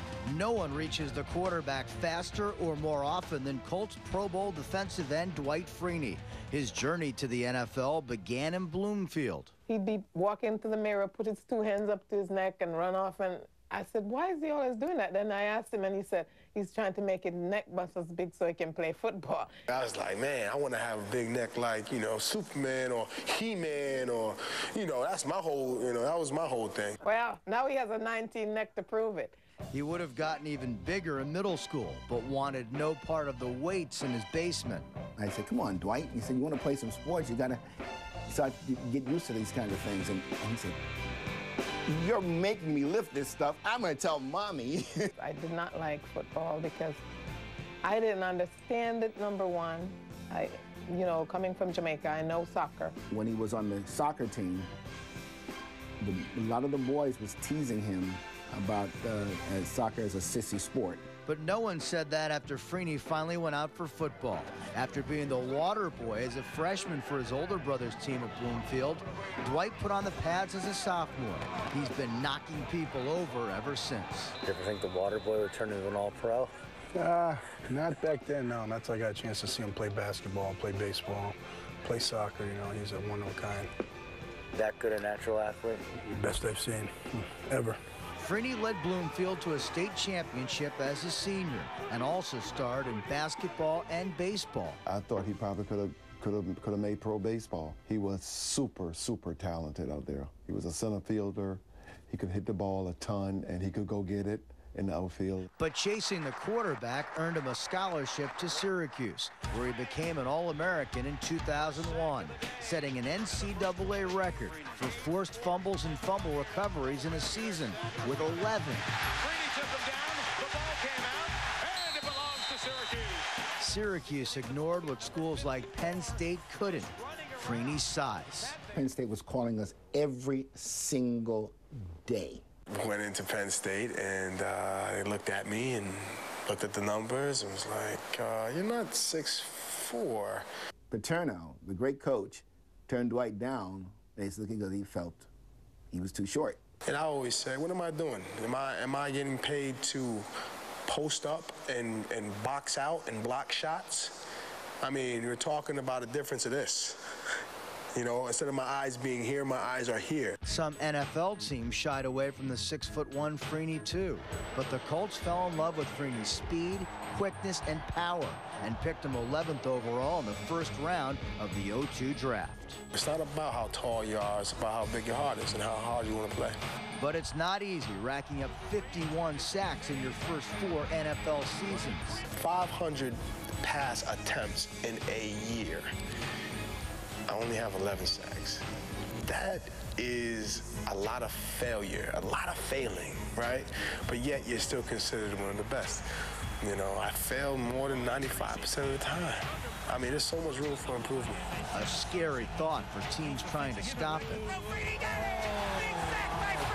As a competitor, he's one of those guys that you have to deal with, down in, down out, and can ruin a game pretty quickly just by the sheer impact he can have. But Freeney wants to make his greatest impact on society.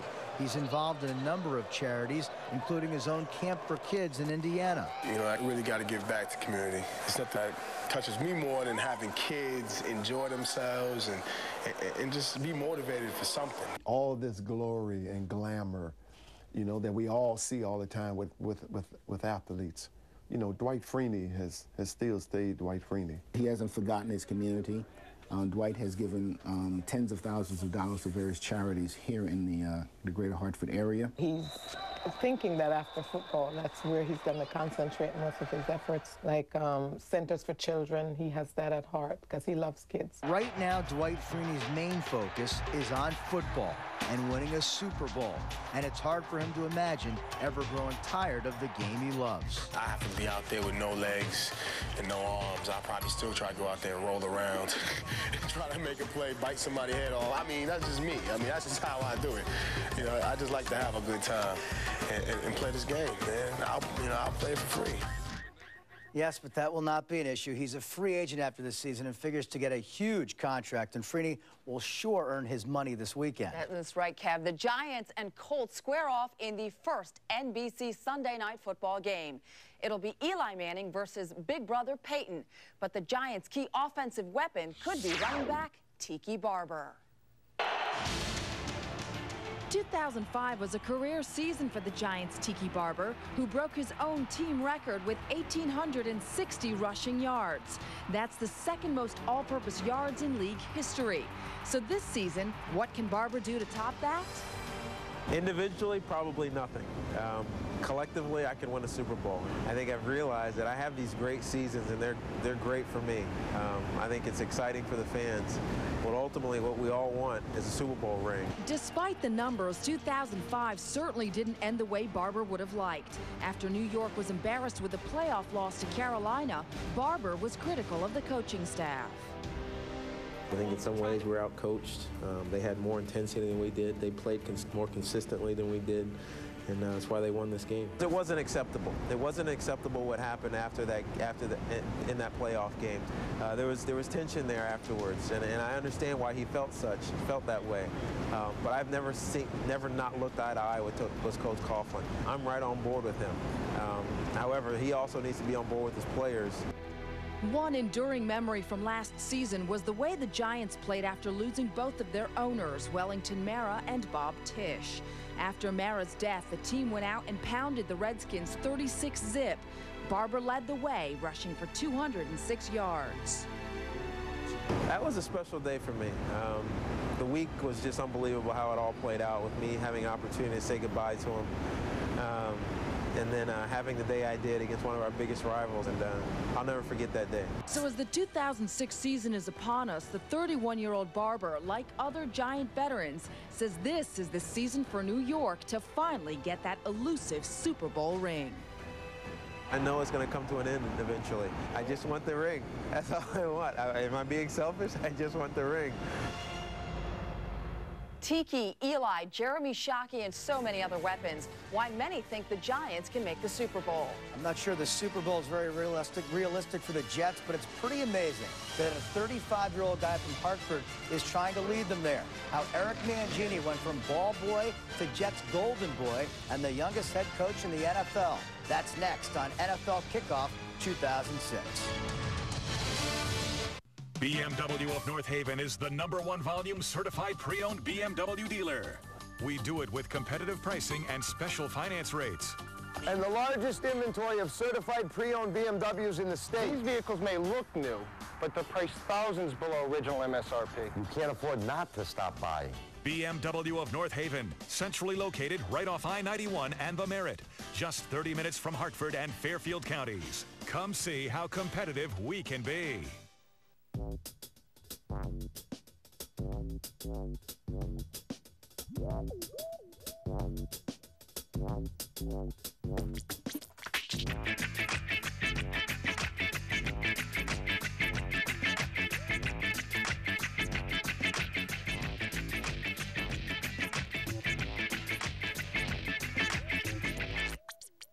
Well, hello. Call or visit your local GEICO office. Everyone is on the Connecticut Homeland Security Team. So if you see something suspicious, say something. Please call 1-866-HLS-TIPS, a 24-hour hotline where anyone can report suspicious activity happening near their home, in their community, or at their workplace. All calls will be kept confidential and every call will be investigated. So if you see something suspicious, say something. Please call 1-866-HLS-TIPS or contact your local police department.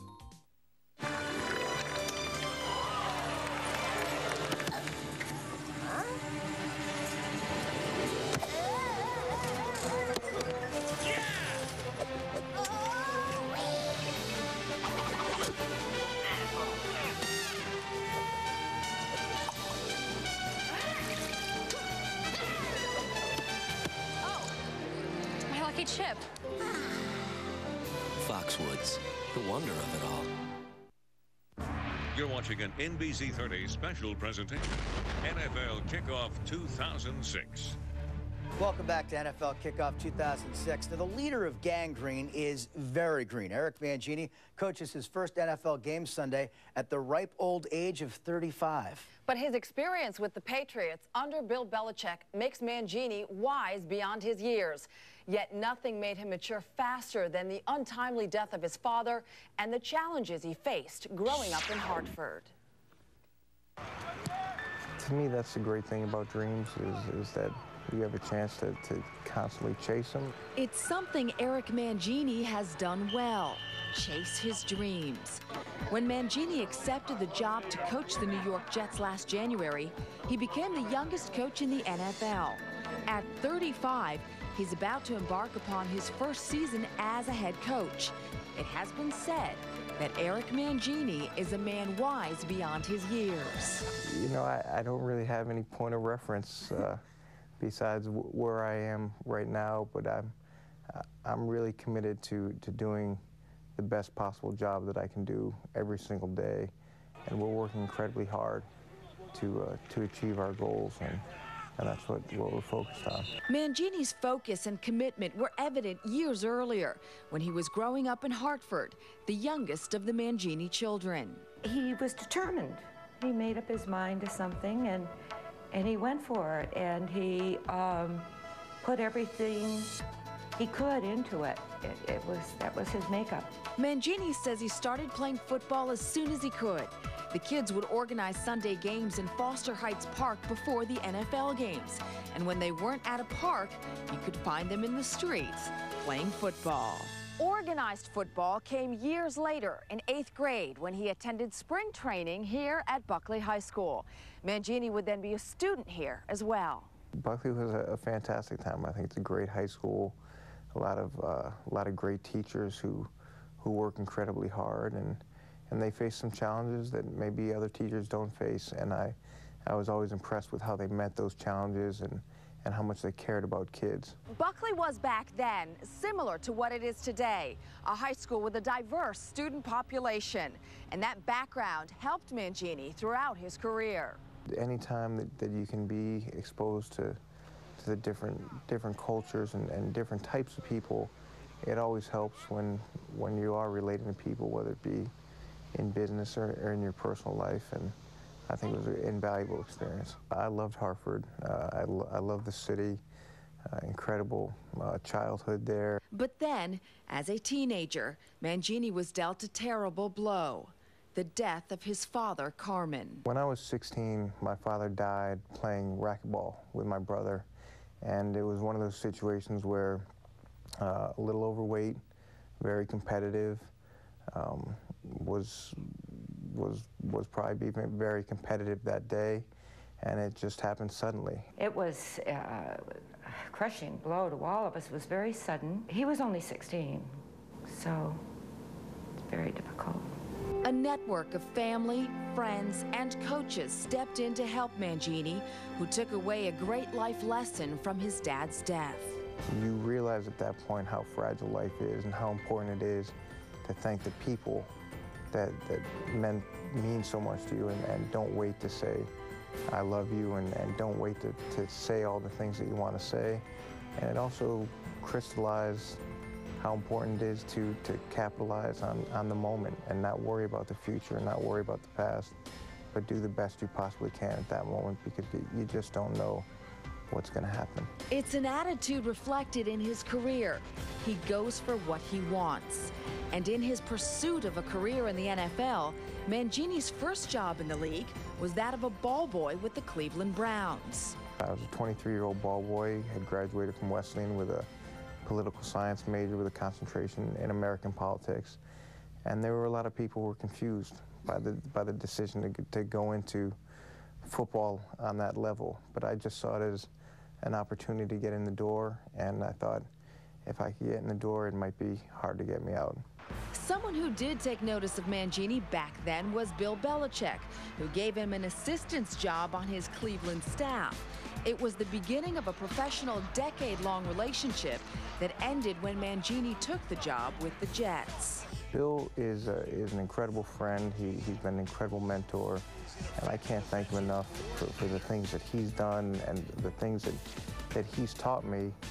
And as a friend, he knew that this was a great opportunity, and he'll be a friend for life, and I'll always value that relationship. I've got an extensive foundation to build the New York Jets and the Super Bowl caliber franchise. I just always knew that he would accomplish his goals. He just, that type of person. When you enjoy and love what you're doing, I think it automatically comes that you will be successful in your endeavors, whatever you choose to do. He's very focused. I just knew he was going to make it. We're focused on getting better every day, building on the mistakes that we made and on the learning that we have each day, and that's what I'm looking for from the players, from the coaches, and from the organization. I think every little boy that plays football dreams of having some sort of career in the NFL, and this is an exciting opportunity, and it's been a great experience for me personally, for my family, and I'm just really focused on the opportunity and doing the best job that I can. Mangini's Jets open the season Sunday at Tennessee. Patriots, meanwhile, start the 06 season Sunday at home with the Bills. And when they do, they'll be without 3 players they lost to free agency. Willie McGinnis, David Givens, and Adam Vinatieri, who helped the Pats win 3 Super Bowls in 4 years. From 41 yards. Looks good. But what the Pats still have is quarterback Tom Brady, who goes into the 2006 season with a 68-21 record, the best record of any NFL QB in the Super Bowl era, with at least 40 starts. You know, this team has a great opportunity ahead. You know, we got a tough division, a bunch of new coaches, a bunch of new players, and the nice part is we're all starting at the same point. So whoever works the hardest, whoever sustains, you know, the high level of play that it takes to get to a championship and to win a division, that's what we're trying to accomplish. And the Patriots have safety Rodney Harrison back. He missed most of last season after tearing 3 ligaments in his knee. Harrison says he's heard all about his recovery. He's 33 years old. He'll never play again. That's all the motivation I need. You can see that one coming. It's Rodney Harrison. Feels really good. All things considered, it's been a long time. So a lot of nervous excitement, but finally felt good to come out here. And reuniting feels good for Tebucky Jones. The New Britain native's back with the Pats after spending some time away with the Saints and the Dolphins. But there's still a big question mark for the Pats. Wide receiver Deion Branch has filed 2 grievances against the team and remains a holdout. When he returned, he had the heart of a Lion at UConn. Now Dan Orlowski thinks he can quarterback the Detroit Lions. We'll check in on the pride of Shelton next on NFL Kickoff 2006. NBC, we're back in football. Let's go! Go, go! The NFL season kicks off on NBC tonight when the Super Bowl champion Steelers take on the Dolphins. The champs are back. With music by Rascal Flatts and Diddy. Then Sunday, the premiere of Sunday Night Football on NBC as the Colts take on the Giants, where for the first time ever, it's Manning versus Manning.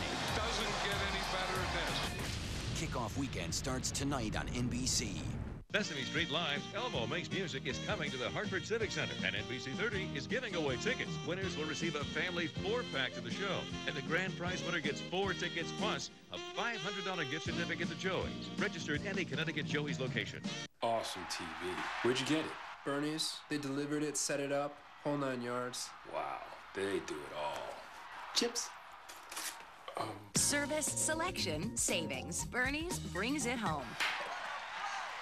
Service, selection, savings. Bernie's brings it home. It's our largest flat screen event of the year. Get LG's 42-inch plasma for only $15.99. And no down payment, no payments, and no interest for 24 months on any LG TV. Bernie's brings it home. The world's largest retailer of hot tubs is having a factory liquidation sale. For 2 days only, choose from over 100 ThermoSpa hot tubs. New units slightly scratched up to 60% off. Trade-ins as low as $5.99. Chemicals and accessories up to 70% off. And see our new revolutionary swim spa on sale. ThermoSpa's liquidation sale is this Saturday and Sunday from 10 to 6 at the Mass Mutual Center in Springfield, Mass. For directions, call 800-833-SPAS. Sesame Street Live's Elmo Makes Music is coming to the Hartford Civic Center, and NBC 30 is giving away tickets. Winners will receive a family 4-pack to the show, and the grand prize winner gets 4 tickets plus a $500 gift certificate to Joey's, registered at any Connecticut Joey's location. You're watching an NBC 30 special presentation, NFL Kickoff 2006. Welcome back to NFL Kickoff 2006.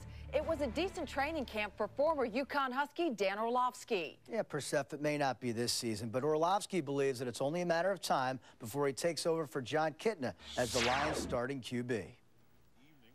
Orlovsky trying to win the number 3 job. That's the one biggest thing right now you need to work on to become a starter. Stop trying to be so perfect.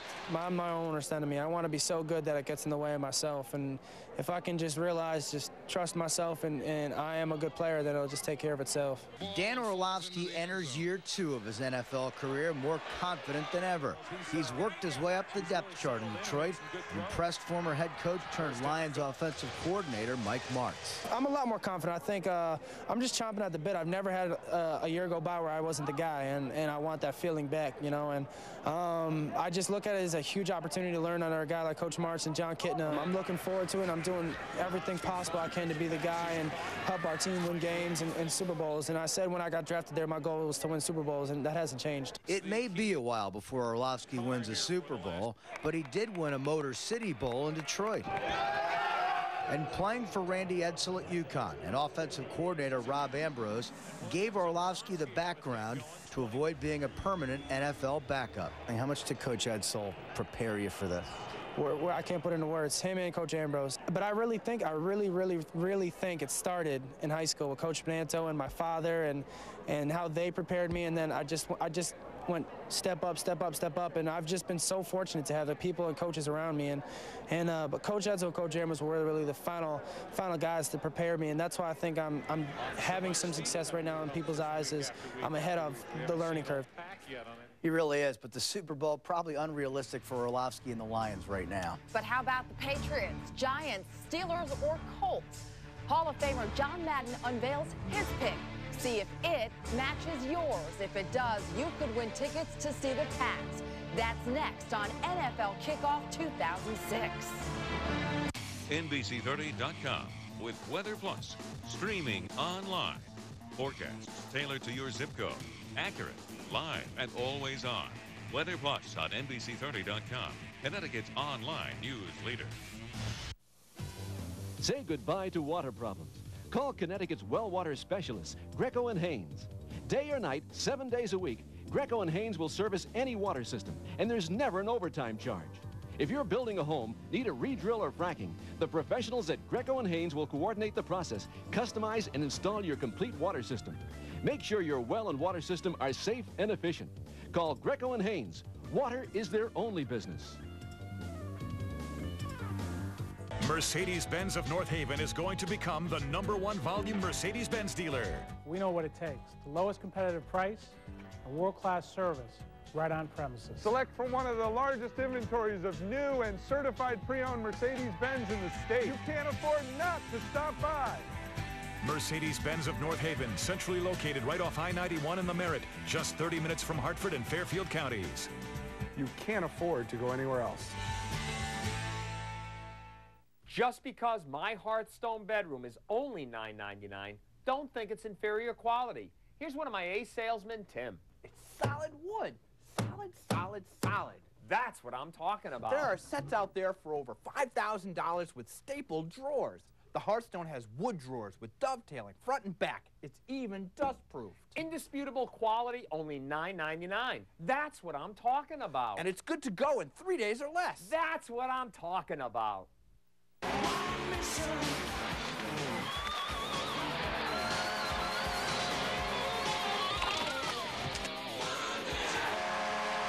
NBC 30, partners in a caring community.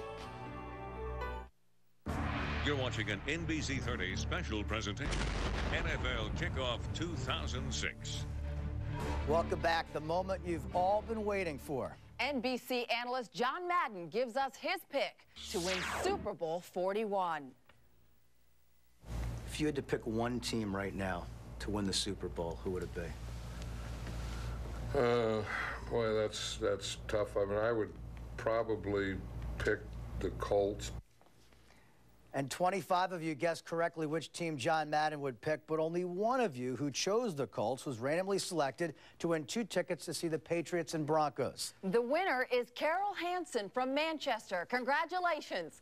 Carol wins 2 tickets to see the Pats play at Gillette Stadium on Sunday night, September 24th. And of course, you can also watch the game that night right here on NBC 30. And that's going to do it for NFL Kickoff 2006. We want to thank our producer extraordinaire, Don Laviano, photographer, editor, Superman, Daryl Velez, and everyone behind the scenes who helped out. Absolutely. Great work as always. So for Persephone Contos, I'm Kevin Nathan. Stay tuned. The Dolphins and defending world champion Steelers are next. The NFL is back on NBC 30. Have a great night, everybody.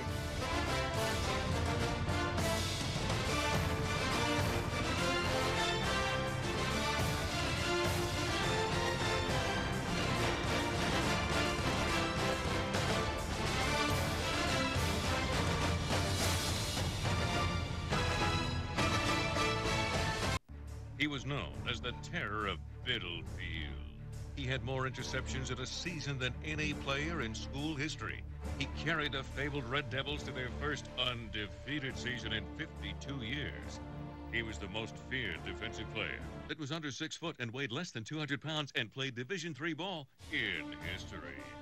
Now, Kevin Nathan is ready for the National Football League. The NFL is back on NBC 30. We're ready. Are you? This is an NBC 30 special presentation. Rentschler Field Kickoff. Williams starts in motion to the right. Play action pass. They look for the left side. He's got Collins at the 3. Touchdown, Connecticut! New stadium, new atmosphere. Crazy atmosphere. Everybody in Connecticut's excited for football right now. That's got to pump you up. And we're pumped too. You're looking at Rentschler Field in East Hartford, where the Yukon Huskies kick off the new season in their new stadium tomorrow at noon against Indiana University. Hi, everybody, and welcome to Rentschler Field Kickoff. I'm Kevin Nathan, along with Brian Shackman. Obviously, Kevin, so much excitement surrounding this game tomorrow and the season in general. And tonight, we're going to show you why. Profiling a young and talented backfield, we're going to show you a side of Yukon coach Randy Edsall you have never seen. Plus, just how different Rentschler Field is from the old Memorial Stadium. But first, coming off a 6-6 season with almost everybody back and heading into the Big East next season, Yukon is so confident, Brian, that dare we say it, they're talking about going to a bowl game. And the reason they're so confident is the way they ended last season, knocking off Iowa State on the road, a Big 12 team that at one point was ranked in the top 10. Cawley going to right, turns the corner, 35-40. Here's Cawley, breaks into the open, up the right sideline. It's a foot race. They won't catch him. Mighty Mouse to the house. Touchdown, Connecticut. Felt like we won the Super Bowl. It really did. I think that was the biggest win in the program's history. Orlovsky looks, lobs, and he's got to be an open. Touchdown! Touchdown, West Tipco! After the Iowa State game, it took them about 15 minutes to get us to shut up. That win for us is a big win. That could catapult us to the next level. That put us on the national map. We got national recognition for that game. Play action pass, Orlovsky looks, fires, home run ball. Jason Williams behind the defender, got it at the 10, at the 5. Touchdown! Touchdown, Connecticut! It helps us put a chip on our shoulder to know that we can go out and play with teams like that. The Huskies' 4-game winning streak that ended the 2002 season took 4 long, hard years of work. In the 3 previous seasons, the senior class lost 24 games, yet never lost hope. In the beginning years, it was rough. What is happening now is what you wanted to happen when you were a freshman. What they did for this program really can't be appreciated as much as we want it to be. They've done so much as far as really putting through the tough times and getting us to the stadium and now getting us to the Big East. Once in a while, you just gotta look around and be like, We've been through hell. You want to win for them because you feel like they deserve it because they put a lot into this program. The Huskies tri-captains epitomize the seniors' persistence. Sean Feldisen is the quiet leader, a former walk-on kicker who became a starter and an inspiration. His is leadership by example. Fellow tri-captain Uwe Sunday converted from linebacker to defensive end, and the sack specialist now can convert any UConn football non-believers. Uwe's more of a philosopher. And then there's Sean Mulcahy's leadership philosophy. The senior defensive tackle from Westport backs down from no one. He's really going to say what's on his mind. The captains will lead a team loaded with talent. The offense returns 8 starters, including All-American candidate tackle Ryan Krug, junior quarterback Dan Orlovsky, and running back phenom Terry Cawley. Add to that a defense that finished ranked 19th in the country last season in points allowed, and the Huskies can't wait to strut their stuff at Rentschler Field. The expectations are high, but that's what you want as a coach. You know, we want to set the bar high. The goal of the season is to do better than last season. I feel that we have everyone healthy throughout the whole year and we play up to our capability, that we shouldn't get beat. Some of the players we interviewed actually are talking about going undefeated, Brian. No question they have confidence in their talent and their ability, and no place is there more talent on this team than in the backfield. Yeah, undefeated might be a little bit much, but when it comes to confidence and talent, the quarterback and 2 running backs are going to exceed expectations. Mighty Mouse to the house, touchdown Connecticut. Their stats don't lie. A perfectly thrown ball by Orlovsky. That's why they're that good. Touchdown! Touchdown Connecticut! Just exactly who are they? First, Dan Orlovsky, the junior quarterback, deemed the franchise upon arrival. Then Terry Cawley, nickname Mighty Mouse, and the second best freshman tailback in the entire nation last year. Finally, Dion Anderson. Like Cawley, played as a true freshman. Unlike Cawley, very few noticed his hits and his heart on the field. Also unlike the quiet Cawley, Anderson's what they call a character. It's almost like a psychotic person on the football field. He's football smart, though. Dion's just, you know, a head case fullback, you know, he just doesn't care, he just plows away. Dion is just, he's a beast, that's all I can describe him as. Dion Henderson is just huge and crazy, which is what you want for a fullback. If you don't believe them, how about asking Anderson his thoughts on playing at the new Rentschler Field? It's our doghouse, and whoever comes into the doghouse should be ready for a dog fight. Like, I'm thinking about it right now, and I just want to jump around and Well, how about asking him for his rendition of the backfield rap? Messing with the offense, you better be ready to attack because me, Dan, and Terry, we're just straight big backs. It's Anderson's frenetic energy matched by Cawley's quiet nature, and at 5'7", possibly the most naturally talented, begging the question, how does he do it? I don't know. He's one of the most explosive people I've ever seen, and his agility is just abnormal. He's a little bit of a freak in terms of his ability level. I mean, he has an ability that not a lot of guys have. He's a really hard guy to knock off his feet. He's not a guy you go out, you watch on high school film and you say, you know, we can pick up one of those guys every day. I mean, he's an unusual talent, I think. The quietly talented freak and the loyally ferocious beast brings us to Orlovsky. No outlandish name and maybe not the most talent, but a pure thrower, more importantly, a pure leader and the hardest worker on the team. For me as a coach, you know, I have to pull the reins back on him more so than, you know, telling him, hey, you got to do this, you got to do that. And that's what you want as a coach. He's a great leader. He's a vocal leader and he leads by example. He does the extra stuff that makes me want to do a little extra too. I just want to lead by example, and if, you know, something needs to be said, I'll say it, but I'm not a guy who's going to rip you. You would think 3 so-called kids taking over an offense would create resentment, but actually, it's been the opposite. If they're starting, there's a reason for it. I'm not going to try and knock on the guys who I played with 4 years ago, but there's a drastic change in talent level between that time and right now. So I just went out there, gave it my all, and it's like, they were very accepting. In the end, Anderson doesn't need publicity. If the team wins and he gets to hit people, he's fine. But Orlovsky and Cawley, they're striving to impress a lot of people. I always tell Terry that I expect for him and I to be the best 1-2 punch in the country next year. Perfection. That's what we want to accomplish, perfection.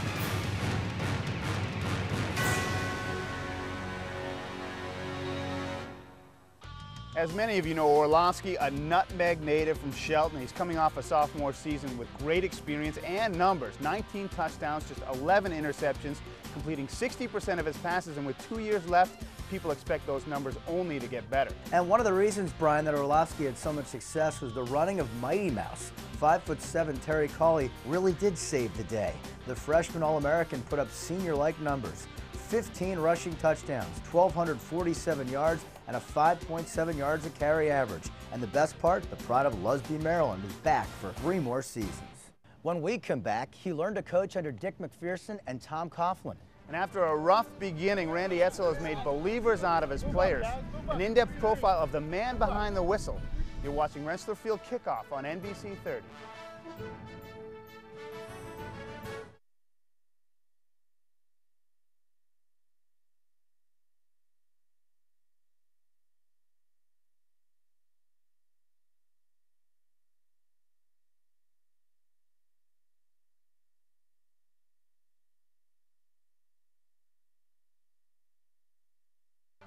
Welcome back to Rensselaer Field Kickoff. The UConn Huskies take on Indiana here tomorrow. We'll tell you all about the Hoosiers in a moment, but first, Randy Edsall, like you've never seen him before. Like many coaches, the man leading the Huskies through the tunnel tomorrow was once a player himself. That's Randy Edsall. During his playing days in the late 70s at Syracuse, he was a backup quarterback for the Orange.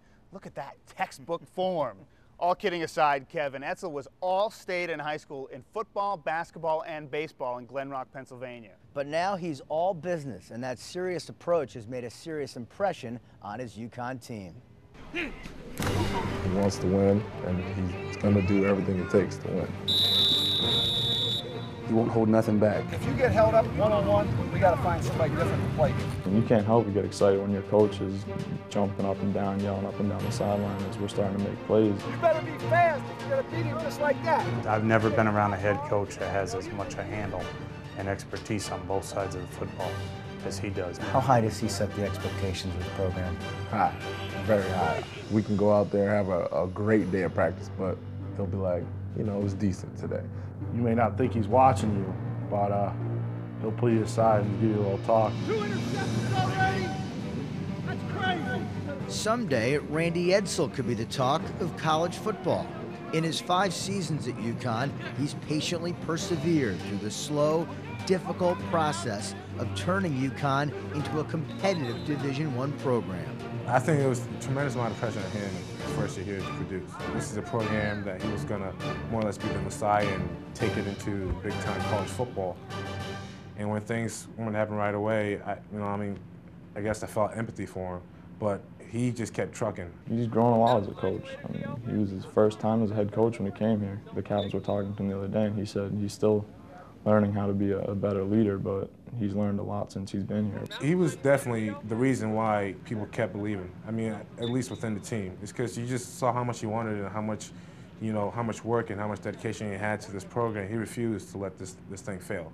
And it's finally starting to pay off. What I tried to do, Kevin, was to get the program to be as strong as we could be as the first year we go into the stadium. Edsall accomplished this by sometimes micromanaging the smallest of details, but he has never lost sight of his most valuable asset, his players. Coach Edsall's like the little angel and devil that sit on your shoulder and just talk to you 24 hours a day. You know, you see him and it's high in house class, house football. Are you doing everything the right way? And he knows about everything. If that's the way they feel, then I feel good about that. You know, I have a son at home in Corey, but I also have 105 other sons. You know, if you went out and had a burger and a soda at Friendly's, he knows what you ate. He does everything the right way. He takes no shortcuts. In college football, those are the things. You can have influence and you can help to change people's lives and you can help develop young men a lot quicker. He's very straightforward. He's a straight shooter. He tells you what's expected of you and he tells the players what's expected of them, and he's a guy that's a tremendous hard worker. But it's not easy. Edsall has a wife and 2 kids, and during the season starts his day at 4:45 in the morning. You're making a lot of sacrifices, Kevin, but you really don't feel like you are because you really enjoy what you're doing. Edsall's passion for the game is contagious and constant. Does he ever let his guard down? No, never. Never. never. And that's what makes him one of the best coaches, I think. He's so regimented. Does he ever let his guard down? It almost seems like he's fake, huh? Like he puts up a front all the time, but he's that way around us all the time too. And I think it's just he has a great personality, and I think he's the perfect fit for this situation. It's no fluke, Brian, that Edsel's been the perfect fit at UConn. Former UConn athletic director Lou Perkins knew Edsel had an impressive coaching background. After his playing days at Syracuse, Edsel coached the Orange for a decade, working his way up from graduate assistant to recruiting coordinator. He was part of that Syracuse staff that coached the Orange to an undefeated season in 1987, then left for Boston College and the Jacksonville Jaguars, where he coached under former Syracuse assistant Tom Coughlin. And after 1 year as Georgia Tech's defensive coordinator, the former QB turned defensive coaching whiz came to UConn in 1999. And from the moment Edsel came here, Kevin, he's had endless conversations about the new stadium. Well, tomorrow it finally opens. And Edsel and his players will not miss the old one. Brian memorializes Memorial Stadium and shows us all the excitement of Rentschler Field. That's next. You're watching Rentschler Field Kickoff.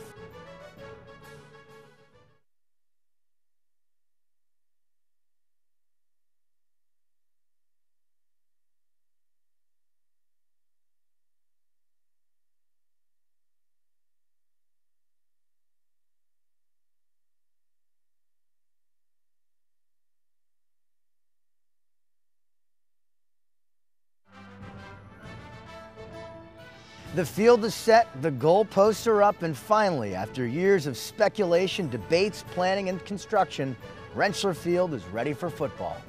And I can't wait. Welcome back to Rentschler Field Kickoff, where tomorrow the UConn Huskies finally open this $91 million Rentschler Field 40,000-seat masterpiece. And you know, for many, Kevin, just having this field validates the UConn football program. But for Husky players, especially the older ones, tomorrow isn't just a football game. It's going to be an emotional experience.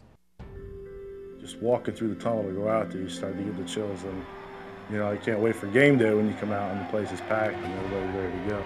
It's simple. To be a big-time program, you need a big-time venue. We can't be a Florida State and Miami playing in Memorial Stadium. We need a real stadium with some fans to get behind us. I purposely redshirted so that I could play in the new stadium, and I think this is going to be a turning point for the UConn program. You heard it right. Sean Feldheisen spending another year of his life in stores just for the chance to walk on a Rentschler Field for a football game. That's the first thing people talk to me about. It's the stadium, the first game. You go from whatever that thing is, 15,000 that stands in there to 40. When I stepped foot in that, when it was completely done and closed, it's like, we're playing in this 6 times next year? This is our home field? As far as Memorial Stadium goes, emotions run from nostalgia to respect to relief. For me, I always hated playing in Memorial Stadium. I just couldn't wait to get into a bigger and better stadium. Of course, I played my first collegiate game there, and you know, my three years there. I mean, part of my heart will always be there, obviously, but I've been waiting for this for 4 years. Memorial, 50 years the home of UConn football. Tomorrow, no longer that, but not a memory either, because it remains the place where each and every player has a memory of running up and down those stairs until exhaustion. We've put a lot of time and blood and sweat into those stadiums over there, and you know, as much as we hate that place, we won't like to see it go, because it's really helped us out a lot with our conditioning and just coming together as a team. Of course, Indiana tomorrow, then Army in week 2, and then September 13th, the Huskies return home for New England rival Boston College. That'll be fun. Yes, it will. Then Buffalo and a tough Virginia Tech on the road before returning home for Lehigh and family weekend. Then it's off to NC State, the Wolfpack ranked in the top 10 in many of the preseason publications. Then UConn begins a 3-week stretch against Mid-American Conference schools. These MAC games all very winnable. And the last home game will be against Rutgers before the Huskies end the season on the road at Wake Forest. But first things first, UConn, Indiana. Now, the Hoosiers aren't in the upper echelon of the Big Ten, but they still play the likes of Ohio State and Michigan. So a road game in Connecticut not going to faze them at all. No way. The Hoosiers will be led tomorrow by Notre Dame transfer quarterback Matt LaVecchio. He started for the Irish as a freshman. It's the Big Ten.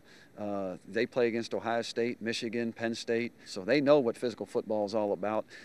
We just have to make sure that we go out and really focus on what we can do and what our strengths are, and if we do that, play sound defense, put points on the board offensively, make no mistakes in the kicking game, then that gives us a chance to win. Indiana's coached by Jerry DiNardo, the former head coach at LSU, and Hamden's Josh Moore starts at linebacker for the Hoosiers. When we come back, Brian and I will make our bold predictions. Could a bowl game be in the forecast? And we'll show how much commitment it takes to prepare for a season as a Division I football player.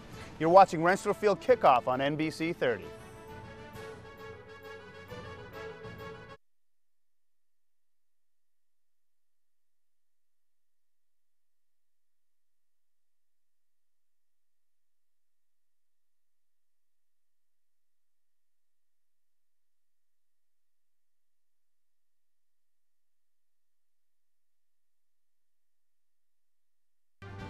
Tomorrow at noon, a new era begins for UConn football. Welcome back to Rensselaer Field Kickoff. All right, with all due respect to Brian, who's a hockey guy, and all the other sports out there, I admit I'm biased, but there is nothing, Brian, like preparing to play college football. Maybe at the Division 1A level, I agree with you. Any level. But the Division III level, I'm not so sure. But seriously, the commitment that these guys show to get ready for a football season is incredible. And it's different than the old days when Kevin Nathan was doing it. They still lift a lot of weights, but there's also almost as much running and agility. We ran. All to make these guys world-class athletes. Okay. If we're not the hardest working team in the country, there's not many around that work harder than us, and we truly believe that. Just the way we're working out and the intensity and the enthusiasm and the charisma of the team, it's like night and day, even compared to last year. And I thought last year we had a great summer, and I think this year's summer is just one that we really need to get to where we want to be. Let's go. Yes, I do dread them, but I know that they're going to make me better. So the mental toughness that you get from doing those workouts, you start to feel like there's nothing that you can't do. Even when your body's tired, your mind's telling you can do more. All right, time now for our predictions. Brian, when I look at the UConn schedule, I only see 2 games if you go up and down it that really don't have much of a chance. NC State, Virginia Tech. The rest of the games they can win. If this team stays healthy, I think they go 8-4, maybe even 9-3. NFL prospect and quarterback in Dan Orlovsky, Terry Cawley, and the emergence of Matt Lawrence in the running game, a swarming defense, 8-4. They beat Indiana 27-20 tomorrow. You know, for once, I kind of agree with Kevin. They have a really easy schedule relative to the rest of the country. I think 8-4 is not out of the question. Even if they lose a game we expect them to win, they could go 7-5, but I don't like 7-5. So I think they win 31-21 over Indiana, and they could go 8-4. We are eternal optimists here. Keep everybody healthy, That's and they right. can do some great things. For Brian Shackman, I'm Kevin Nathan. Thanks for watching the Rensselaer Field Kickoff Special.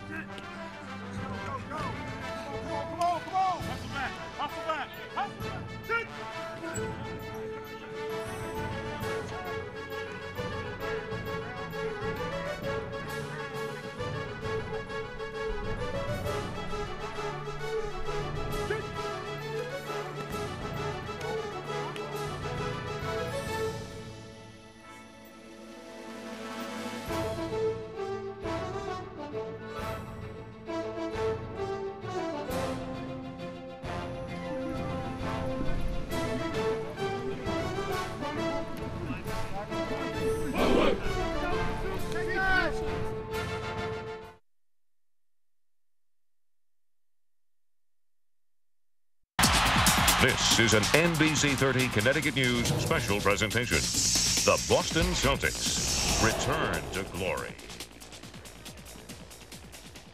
Hello, everyone. Welcome to our pre-Game 5 special. Boston Celtics return to glory.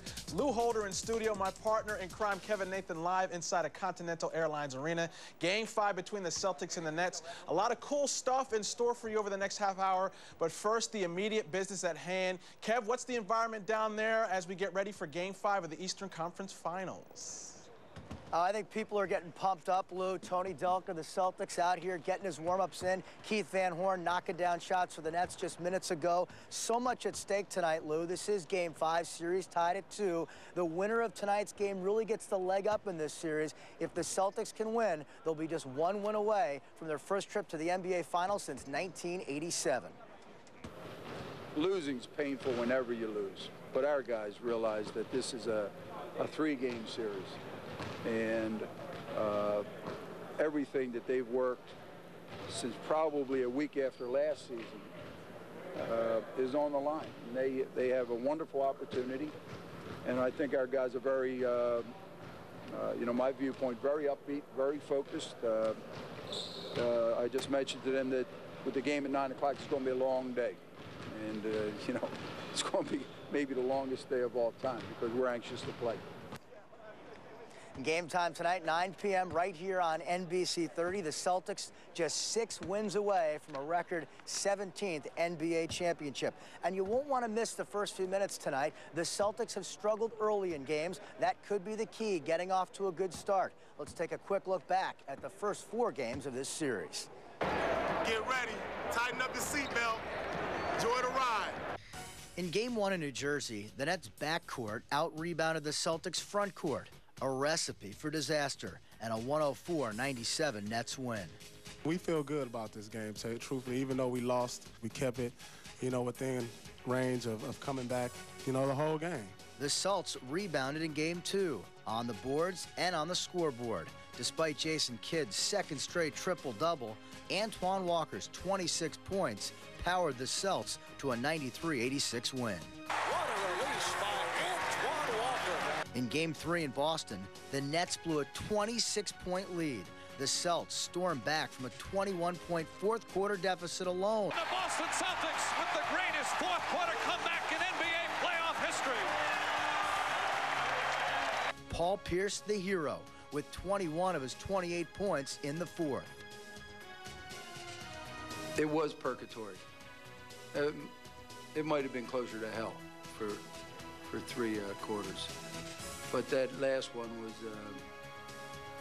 Eden. That was great. The Celts nearly made another heavenly comeback in Game 4, but there would be no repeat at the Fleet. Paul Pierce missed free throws in the final seconds that would have tied the game. Jersey won at 94-92, evening the series at 2 apiece. That's just the breaks of the game, and I'm willing to accept that, you know, because when we win, I get the credit, like I said before. When we lose, I'll take the criticism, you know, I'll take the heat. And that's what makes Paul Pierce a superstar. Just to my left, I can see Pierce getting ready to come in here and take some warm-ups for Game 5. His teammates respect him for being a guy who takes accountability, win or lose. Lou, let's send it back to you. Thanks a lot for getting us started, Kev. We'll check back with you in just a bit. What a great time it is to be a New England sports fan. The Celtics are following the lead of the Pats, Bruins, and Red Sox, and that's bringing a winning tradition back to Beantown. The first Eastern Conference final since 1988 can be directly traced back to a comment made last season and the turnaround that has taken place since. Larry Bird's not walking through that door, fans. Kevin McHale's not walking through that door, and Robert Parrish is not walking through that door. And if you expect them to walk through the door, they're going to be gray and old. All this negativity that's in this town sucks. My, how things have changed in a short period of time. Rick Pitino and turmoil, out. Jim O'Brien and Celtic tradition, back in. And the Boston Celtics with the greatest fourth-quarter comeback in NBA playoff history. The new school is bringing people back with a trusted franchise friend and the ability to create like Celtic stars of the past. You know, anything you want to write about Boston, you know, obviously you can write. It's always been about defense. And it's anything we get offensively is a bonus. With me and Paul, we have a very high confidence level, and it's basically a green light that we have offensively, not necessarily to go 14 for 52, but obviously to take good shots, get other guys involved, and when things are not going well for us, still be aggressive. And that's the comfort level that Coach O'Brien has instilled in us. With the series now the best of 3 and New Jersey holding home court advantage, the Celtics need the scoring and the maturing leadership of Antoine Walker, leadership that was never more evident than in that unforgettable game number 3. Antoine was so positive in timeouts, saying to Paul, you just take over this damn game. You just start carrying us. You just, you know, attack.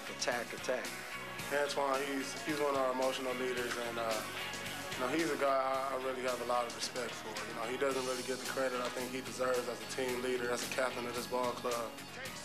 Now, whatever happens tonight, there will be a Game 6 at the Fleet Center on Friday. And that's a building that Walker and the rest of the modern-day Celtics have made a hip and exciting place to be. To have this building, you know, get like the Boston Garden used to get, you know, to see that, to see the fans supportive, and to see, you know, the other sports teams, you know, and to see the Red Sox up there, to see, you know, them guys come out and support us. It makes you feel very good, man. This is a very big year for Boston sports, and, you know, I'm glad we're a part of it. Right, neither the Nets nor the Celtics reached the playoffs last year, making this just the second time in league history that two teams are meeting in the conference final after failing to get to the postseason the previous year. The last time that happened was 1977. Here is your tale of the tape. Let's get it on. Celtics last year's record 36-46. This year 49-33, first winning season since 92-93. Nets last year's record 26-56. This year Byron Scott has turned it around 52-30. This is their first time ever in the conference finals. We are just getting started here on Boston Celtics Return to Glory. Later in the program, we'll show you how UConn is being represented at this Eastern Conference Finals. But up next, Kevin catches up with Celtic great K.C. Jones. You are watching Boston Celtics Return to Glory.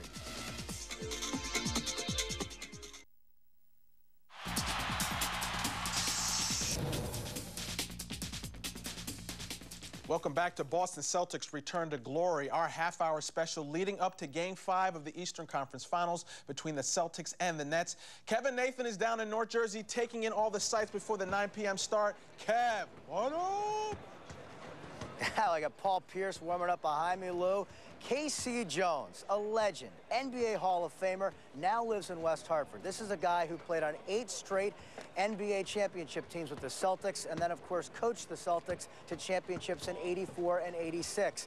Recently, I had a chance to get nostalgic with K.C. He talked about Celtics pride, Larry Bird predicting a last-second shot, Red, Russell, and more. The Celtics are leading 110 to 109. There are 5 seconds. Celtics pride. He gets it out deep, and Havlicek steals it over the stand zone. Havlicek K.C. Jones describes Celtics pride in 2 words. Team harmony. And for Jones, team harmony will always have a sweet ring to it. He won 8 championship rings as a Celtics player and 4 more as a coach. His accomplishments would leave any player green with envy. Getting to the finals and winning 8 championships in a row, that's very difficult to do. And but what's involved in that is so much luck. Now there's a steal by Bird. Underneath the DJ, lays it in. Right up 1 second left. What a play by Bird.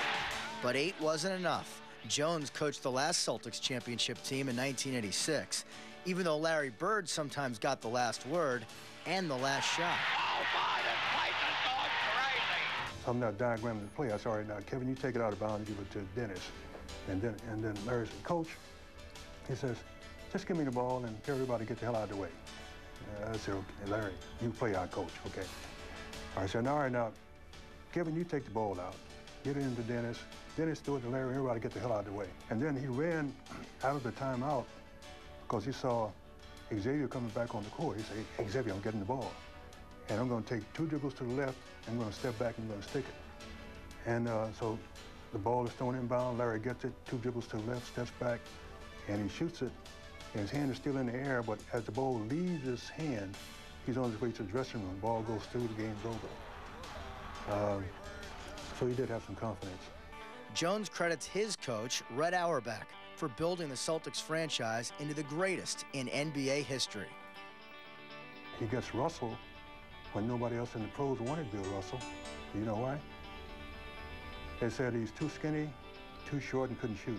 He is the guy that created this legendary basketball team. Jones remains a legend in his own right. Today he works part-time in the University of Hartford athletic department, but he'll always be a full-time Celtics fan. Do you still root for the Celtics? The Wild Bears sleep in the woods? It's been much too long since Kevin and Larry and Robert Parrish and those guys, and hadn't been much to jump up and down about. So it's just great to see them back up there, and I take a lot of pride in seeing that they worked their way up. And it is so great to hear those old audio clips from the late Johnny Most. He was the best. As for Casey Jones, he got the most out of his Hall of Fame career. Number 32, as we said, lives in West Hartford now. 12 championship rings. Unbelievable, Lou. But 2 of those were won as a Lakers assistant. I'm not sure he wears those around Connecticut very much. Not a popular thing in New England, the Lakers. Back to you. Thanks a lot, Kev. See you in a few. Casey Jones, not the only former Celtic sounding off about the new kids on the block. Another NBA Hall of Famer, Bob Cousy, is delighted that the tradition is back not only for his former team, but the region as a whole. It's been a wonderful season for New England sports fans. The Super Bowl, the Red Sox best record, Bruins have a heck of a year. And now wherever the Celtics go with this, it's regenerated all of that interest. So it's fun and exciting to be part of that. So whatever they've already, as we say, overachieved and overaccomplished in terms of putting the Celtics back into the spotlight. We are halfway through our preview special. When we return, we will tell you how Stores is represented in this NBA Conference Final. But first, we want to test your cranium with some trivia. Which former Celtic was the only player to ever win consecutive NCAA champions, an Olympic gold medal, an NBA title? The answer when we come back.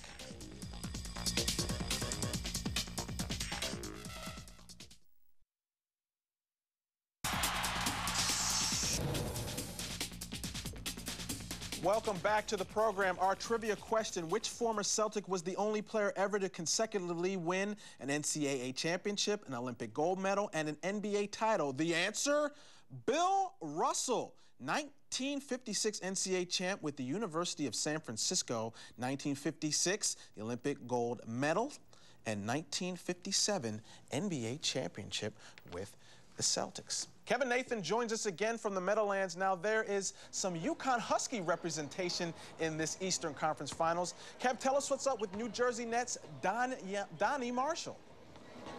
Yeah, easy to get Danielle and Donnie confused, Lou. But yeah, Donnie Marshall, not the star of this Nets team. One of the last guys off the bench, but one of the first guys to lead the Nets in cheers. The NBA journeyman, who now makes his offseason home in Glastonbury, has found an NBA home here in New Jersey with the Nets. This is a guy who's been in and out of the league since coming out of UConn in 1995 as a second-round pick from Cleveland, and he appreciates reaching these Eastern Conference Finals.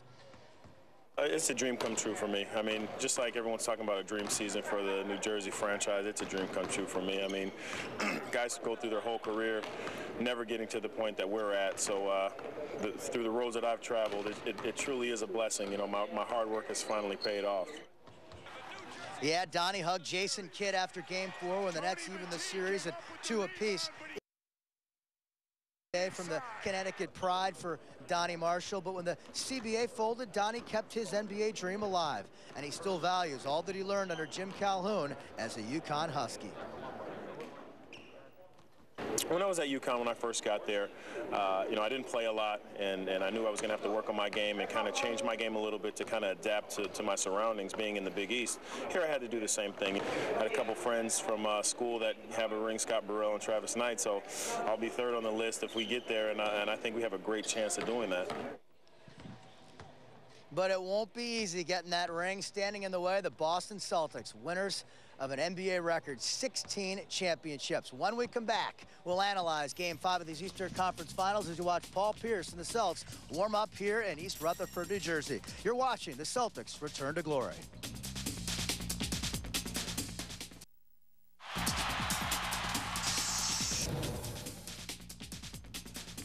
In the home stretch of Boston Celtics return to glory, let's get to the analysis of this game and the rest of the series. Kevin Nathan chiming in from the Meadowlands. Kev, obviously the Celtics can't afford to get behind like they did in Games 3 and 4. Absolutely not, Lou. That's one of the things we're going to talk about with Hartford Current sports writer Jeff Goldberg. Thank you for joining us. Bit of a different beat for you. You covered the UConn women this year. There are no 39-0s here. Game's much closer, but one similarity. Celtics coach Jim O'Brien, a Philly guy like Geno Auriemma. Talk about Jim O'Brien and what he's done with this team since Rick Pitino was fired a year ago when the Celtics were just 12-24. Well, I think the biggest thing with Jim is that he's just come in and he's not yelling at him the way Rick Pitino yelled at him, and all those histrionics with Pitino are gone now. now. The team is responding to him, to Jim O'Brien. They're playing hard for him, and he's also put in a defensive system this year with the new rules. It's allowed them to be a much better defensive team, and those have been the biggest things. But it's like when Bill Fitch was fired from the Celtics in the 80s. Casey Jones took over, very laid back. Team responded. They won a title in his first year, and it's the same kind of thing. Hopefully for them, they would like to win a title in their first year. It also helps when you have a 1-2 punch like Paul Pierce and Antoine Walker, a couple of all-stars. A 1-2 duo, and I know we're going to get a phone call about this, it reminds me to a lesser degree of Michael Jordan and Scottie Pippen, same positions and the same type of leadership and huge scoring from those two. Well, Antoine Walker would agree with you because he's a Chicago guy. But, yeah, they're not quite on the same talent level, but it is the same idea that the offense runs to the two of them. It's all up to Pierce. Pierce is the #1 option. Walker is really the inspirational leader of the team. He's the emotional leader. We saw it going into that fourth quarter on Saturday, the way he got Pierce fired up. But they're going to need someone else to step up in this game. They need someone to be the Horace Grant on this team. Maybe it's going to be Kenny Anderson, maybe it's Tony Wvit, maybe Rodney Rogers, but someone else has to support Walker and Pierce if they're going to have any kind of success. Celtics have owned the Nets in the fourth quarter in this series, particularly the now famous Game 3 when Boston erased a 26-point deficit, but they have struggled early. How important is it for the Celtics to come out early tonight and get this crowd out of the game? It's very important. It's the key. The last two games, the Celtics have trailed by 13, 15 points after one quarter. They need to stay in the game. They need to do what they did in Game 2, which is take a first quarter lead. They've outplayed the Nets in the second halves of most of these games, but they can't keep falling behind by 20 points and expect to come back and win. It worked the first time. It didn't work on Monday. Not easy, though, when you're playing against 6'4" point guard Jason Kidd of the Nets, who, in my opinion, was robbed when he wasn't the MVP of the league. How integral is he to this Nets offense and defense? He is the offense. I mean, he makes everything go.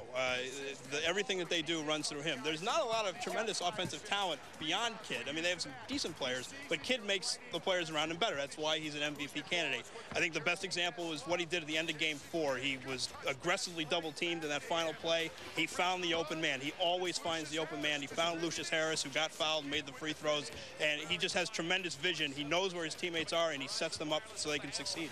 Home court has not been much of a factor in this series. Each team has taken a game on the other team's court. Quickly, Jeff, prediction for the rest of this series. Well, I think if the Celtics get off to a decent start tonight, I think they can win this game. I said before the series that I thought the Celtics would win in 6. I still believe that. I think they will win tonight, and I think they'll take care of their own home court in Game 6. Home court hasn't meant a whole lot in the series. Each team has won on the other team's floor, so I think the Celtics get a good start tonight. I think they will win this game. Terrific. Jeff Goldberg from the Hartford Current joining us. Appreciate it. And Lou, I'll tell you what, I tend to agree with a lot of the things Jeff said. I think it's going to be critical for the Celtics to get off to an early start tonight, take this bandwagon Nets fan base out of the game. And the other key, slowing down Keith Van Horn, option #2 for the Nets. When he averages 17 points a game in this series, the Nets win. When he averages 7 points, they lose. Take Keith Van Horn out, minimize Jason Kidd's impact, and I think the Celtics win this game and move on. Okay, Kev, tell Jeff thanks for the love. I agree with you totally. We got Donnie Marshall here. Oh, Donnie, what's up, man? Donnie, we got a few seconds left in the show. What does it mean for you to be at this point? I know you're not getting a lot of PT, but just to be part of this, all the trials and tribulations to get to this point. This is huge. I mean, it's a dream season for the franchise, but it's also a dream season for me. I've worked hard over my career, starting day one at UConn and now to this point, and it's just, it really is a blessing coming true for me. We've got about 10 seconds. Fitting you would mention dream season in a place where Tate George made the late great It's Tate shot. That's right. I'm connected to a couple of different great games here, and hopefully another great season for us here in New Jersey. Good luck tonight. Donnie Marshall, thanks for joining us. Good luck. And that's going to wrap up the Boston Celtics return to glory. For Lou Holder, I'm Kevin Nathan, live from East Rutherford, New Jersey. Thanks for watching.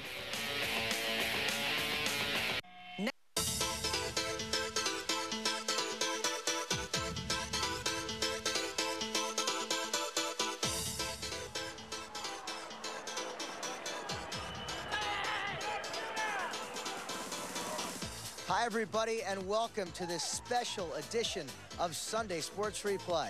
I'm Kevin Nathan, standing outside Blue Cross Arena live in Rochester, where the Hartford Wolfpack are your 1999-2000 Calder Cup champions. What a game here tonight to show you Game 6 of the Calder Cup Finals, the AHL's equivalent of the Stanley Cup Finals. Let's go to the highlights. A packed house here in Rochester, including some Wolfpack fans.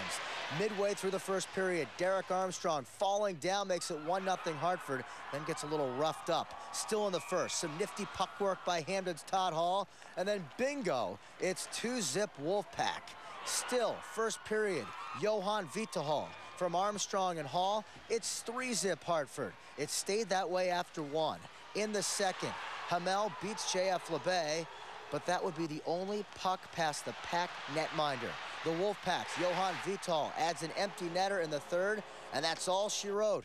The Wolfpack win the series in 6 games, 4-1 Hartford, the Game 6 final. In just their 3rd season in Hartford, the Rangers AHL affiliate brings home the championship. The Hartford Wolfpack, your 1999-2000 Calder Cup champions. Congratulations, the Calder Cup's coming back to Hartford. Woo! We're gonna get silly. We're gonna get silly.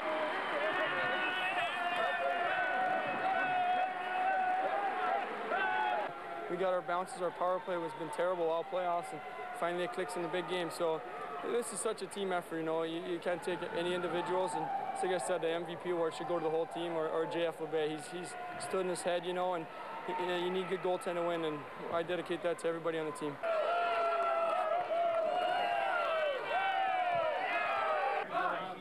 How sweet does it taste? It's awesome. I mean, 3 years in Hartford isn't that long to wait for something like this. It's been unbelievable. Worth the wait? It was worth the wait, you bet. Every bit of it.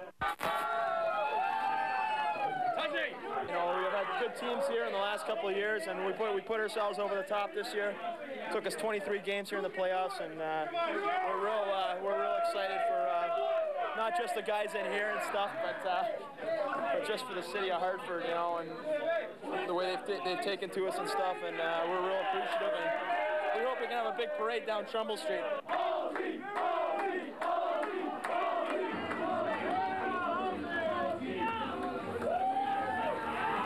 Guy from Hamden, Connecticut's bringing home the cup. What does this mean? It's an unbelievable feeling. I mean, we got guys, 20-some-odd guys who played every game, guys who didn't even play a game. I mean, we just came together, played as a team, and we're bringing the cup home to Hartford. Yes, they are. The buses left here about 15 minutes ago. They should arrive back in Hartford about 4:30 or 5 o'clock in the morning, feeling pretty good. Big celebration going on for the Wolfpack. We're going to have much more on their championship later in the show, including a look at head coach John Paddock, who won his 5th Calder Cup tonight, and the original 4, the 4 members of the Wolfpack who have been here since day 1. That's all coming up later on Sunday Sports Replay. NBA playoffs, Lakers-Blazers, Game 7 of the Western Conference Final. The winner to take on the Pacers in the finals. We go to L.A. There's Shaq, and here are the Lakers down 3 in the 4th. Brian Shaw, the former Celtic, for a 3. We're tied at 75. Then it's Kobe Bryant with the J. Lakers pulling ahead, 83-79. Then the play of the game, you saw it right here on NBC 30, Kobe to Shaq on the alley-oop. The Lakers go back to the championship for the first time since 1991, 89, 84. And you can watch Game 1 of the NBA Finals right here on NBC 30, Lakers and Pacers Wednesday night. Baseball, the Red Sox trying to break a 4-game losing streak. Boston at Philadelphia, where Jimmy Williams is sure getting production from this guy, Carl Everett. 2 on in the 3rd for Everett, and see you later. Everett's 19th home run of the year. Is he on a roll or what? Sox up 5-zip. But Jeff Fassero, who's been brilliant this year, got roughed up, couldn't hold the lead. Pat Burrow takes him deep.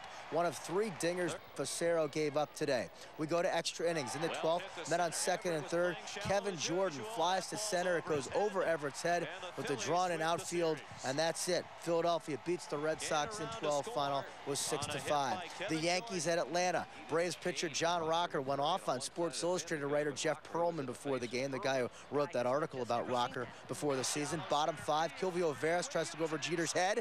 Not going to happen. Jeter with the over-the-shoulder catch. In the 6th now, after Javi Lopez went deep, it's Reggie Sanders' turn. Back-to-back home runs for the Braves. They make a 6-4 game, a 6-6 tie. But in the 7th, Clay Bellinger pinch hitting.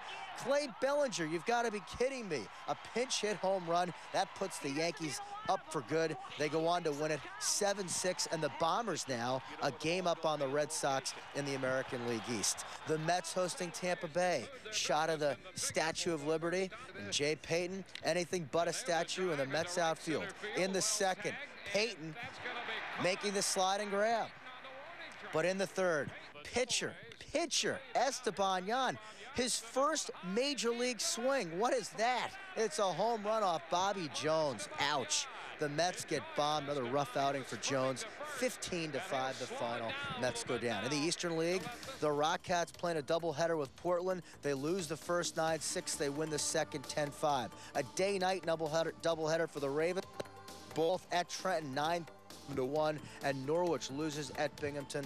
Final there was 10-7.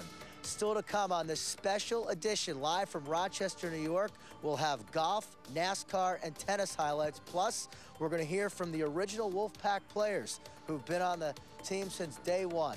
You're watching Sunday Sports Replay. Monday on NBC 30, Connecticut News Today from 5 to 7 a.m.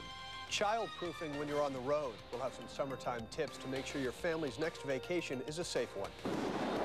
Fatal fat. We'll show you why that extra belly flap could be an indicator of your future health. Join us for all the morning's news, live Skycam traffic with Rachel Lutzker and my pinpoint forecast.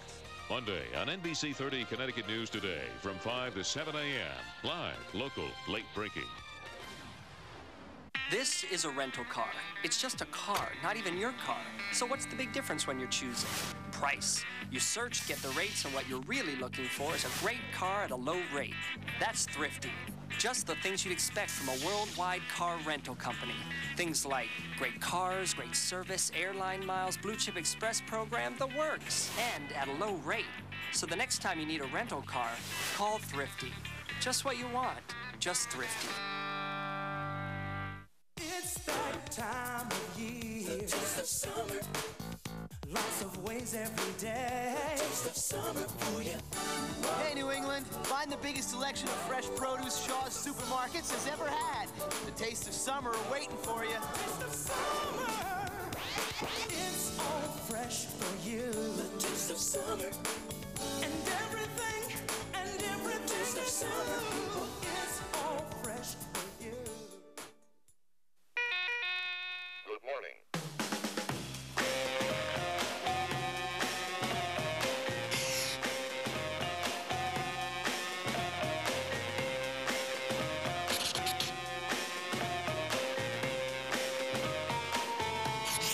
The way that you are,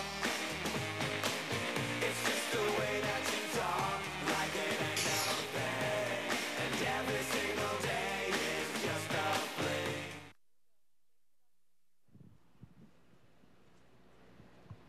Welcome back to this special edition of Sunday Sports Replay. Kevin Nathan reporting live from Rochester, New York, where the Hartford Wolfpack became Calder Cup champions tonight. Now, when the Wolfpack moved from Binghamton to Hartford in 1997, only 4 guys remained from that original lineup.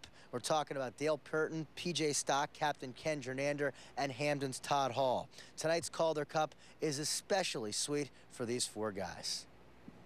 What does this mean? I mean, Captain, 3 years went into this thing. It's we have so much invested right now, you can't believe, and it all came together tonight. The guys were unbelievable, and it's everything you think it is. Is there anything in life that compares this? I mean, how good a feeling is winning a championship? Not in your hockey life, no. I mean, to say you're a champion, it can never be taken from you, and I mean, we'll always have this. 3 years of hard work went into this. It's just, you know, it's something finally paid off. I'm really glad for our captain, Kenny Jernander, who's been through everything with this team, this organization, and something that pays off for someone like him is just fantastic. Is it tough winning on the road, or doesn't it matter? It was just great. We got a lot of fans here. It was on TV, too, so a lot of people back home are celebrating this. My folks are watching, so everyone had a chance to share it with us.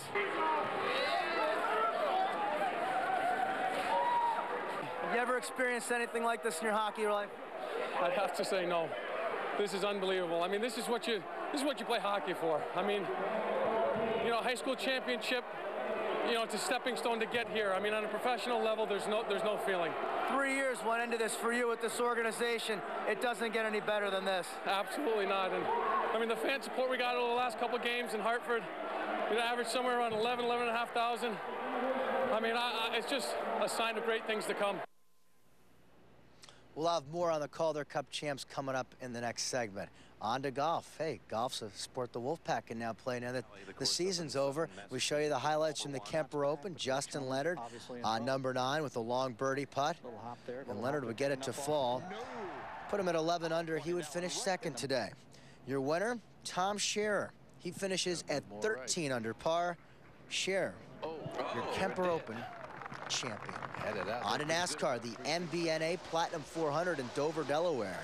Jeff Gordon having a tough season, bumps the wall. The Rainbow Warrior done for the day. The checkered flag on this one would belong to Tony Stewart. Stewart, your winner at the MBNA Platinum 400 at Dover Downs. At the French Open, no major surprises today. Venus Williams near court taking on Anke Huber, and Venus a winner in straight sets. And Monica Seles, who's going to play for the Hartford Fox Force this summer, taking on Emily Mauresmo, and Monica wins in straight sets 7-5, 6-3. Still to come on this special edition of Sunday Sports Replay, our plays of the week. Plus, carrying the cup home is nothing new for Hartford Wolfpack coach John Paddock. That story and more coming up next on Sunday Sports Replay. When it comes to half-ton towing capacity, Chevy Silverado beats any 4x4 V8 from Ford or Dodge. When it comes to size, Silverado has the biggest extended cab of any half-ton pickup. What'd you do to my truck? I just gave it a wash. And with an offer like this, we made a great truck look even better. Silverado, the truck from Chevy. A man's got to protect his image. I got my dad's pigweed pollen and my mom's kitten dander. I don't know where my mildew came from. Zyrtec treats both year-round indoor and outdoor allergies. And among leading prescription antihistamines, only Zyrtec is approved for kids as young as 2 years. To learn more about Zyrtec syrup and tablets, ask your child's doctor. In Zyrtec studies with children, side effects included drowsiness, headache, sore throat, and stomachache. Most were mild or moderate. Zyrtec, lots of allergies, just one dose. Hello, I'm Lee Newton. Join me June 8th at 7:30 p.m. for the NBC 30 On-Air Job Fair, a unique program highlighting job opportunities from some of Connecticut's fastest-growing companies. Meet key decision makers and learn about opportunities in high-tech manufacturing, shipping, and more. And you'll also be able to log on to NBC30.com to interact with the participating companies. So whether you're looking for a job or you're just curious as to what's available, tune in Thursday, June 8th at 7:30 p.m. for the NBC 30 On-Air Job Fair. Make room for the new Mucho Grande Nachos, only at Taco Bell. It's freaky deaky big, crazy butt-bumping big. A stone-cold Mucho Macho monster that will rock your little world. You need to call a friend, bring a friend, ooh, make a friend, because you're gonna need backup. New Mucho Grande Nachos, only at Taco Bell. Mucho, mucho, baby.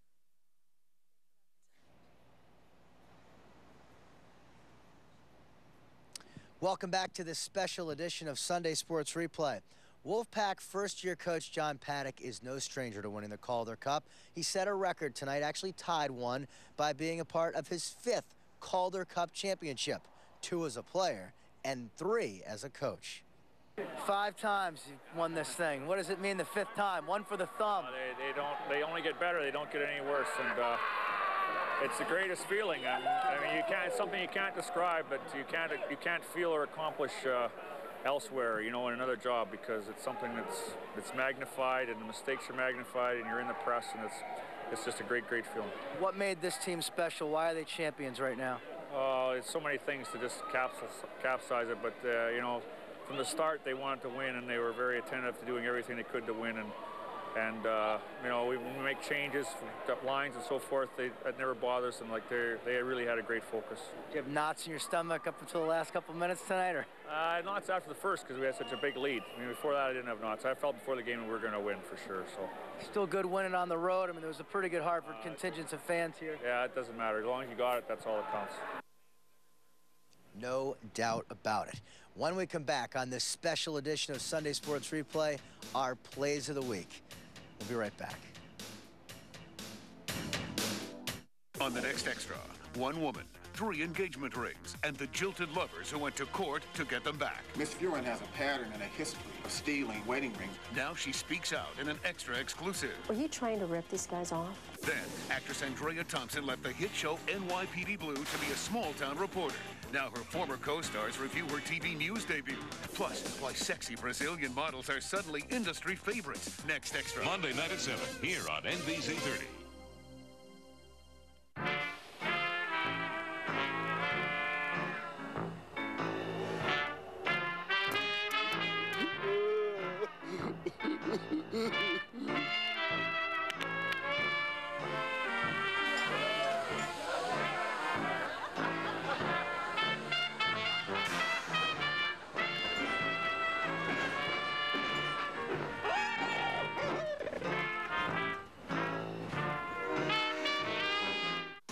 Stealing cars is wrong. Hello, lady. But the way they do it... You want to go for a ride? Oh, yes. Feels so right. 60 seconds. Rated PG-13. Starts June 9th. At first glance, it looks like a very large burger. At second glance, the craving hits you, and you wrap your mouth around our new Colossal Burger. Big, juicy, grilled to tasty perfection, and you'll find it only at the new Friendlies. Hi, welcome to the new Friendlies. When the story breaks, experience makes the difference. The latest in a series of... Here at the state capitol today, lawmakers undertaking... At Bradley International Airport, I'm just... The political With the state's most experienced team of reporters and anchors, NBC 30 Connecticut News is there. Covering the streets of Connecticut, bringing live, local, late-breaking news of the day home to you.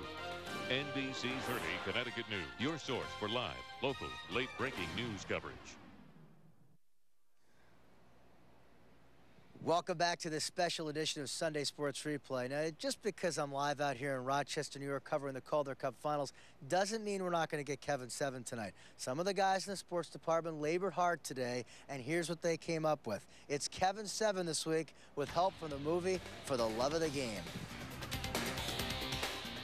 With Kevin in Rochester, the sports department decided to put our heads together and come up with our own Kevin Seven. How are you going to manage that? Very carefully. A couple of minutes ago, anyway. Hi, y'all. We thought we'd start with the national pastime. You like baseball? Who doesn't? With plays like this. Fly ball to deep center field, and Cameron going back to the track, to the wall, makes the leap, and makes the catch! Fly with a high fly to left, that ball hit well. Langford still backing up all the way to the wall, makes the catch! The ball hit hard into left center field. Sexton dives, and what a play by Richie Sexton. Look, this is crazy. Bagwell to left center field. Andrew Jones cuts back for this one, dives, and he got it. Line to right field, Derek Bell going back, and he makes a diving catch. Ball to left field. Gonzalez can watch it. It is caught at the wall.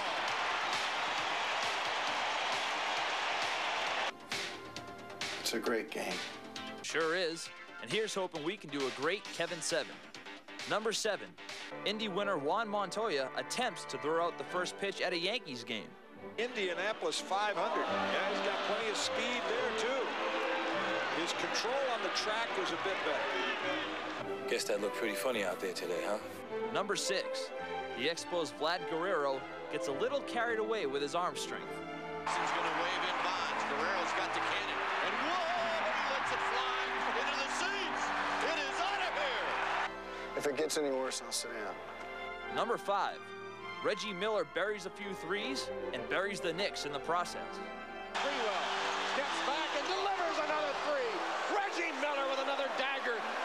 This ain't your day. Oh, Indiana wins Game 6, 93-80.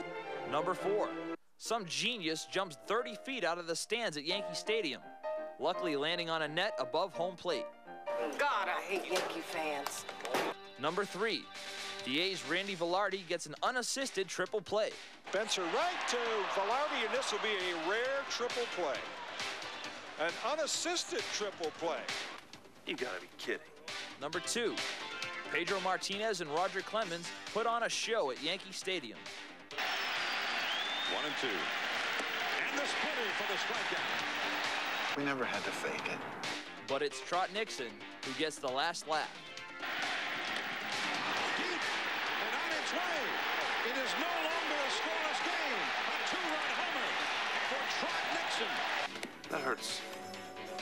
And number 1, the Hartford Wolfpack win the Calder Cup. 3 seconds, 2 seconds, 1 second. And how do you like this, Hartford? The Hartford Wolfpack are the AHL champions. It was the best thing that ever happened to me. Certainly a special night for Hartford hockey. The Wolfpack win the Calder Cup in Game 6, 4-1. And what a 15 or 16 months it's been for Connecticut sports. 1999, the UConn men win it all. The CBA champion Pride from a year ago, the UConn women, and now the Wolfpack. 4 champs in a little over a year. Not bad. The Wolfpack en route back to Hartford. Still no plans in terms of parades or celebrations. Let the guys enjoy themselves tonight. I'm sure the Wolfpack will let us know tomorrow what their plans are for a celebration. Reporting live from Rochester, New York, where the Calder Cup is won by the Hartford Wolfpack tonight, I'm Kevin Nathan. Thanks for watching Sunday Sports Replay. Have a great week, everybody.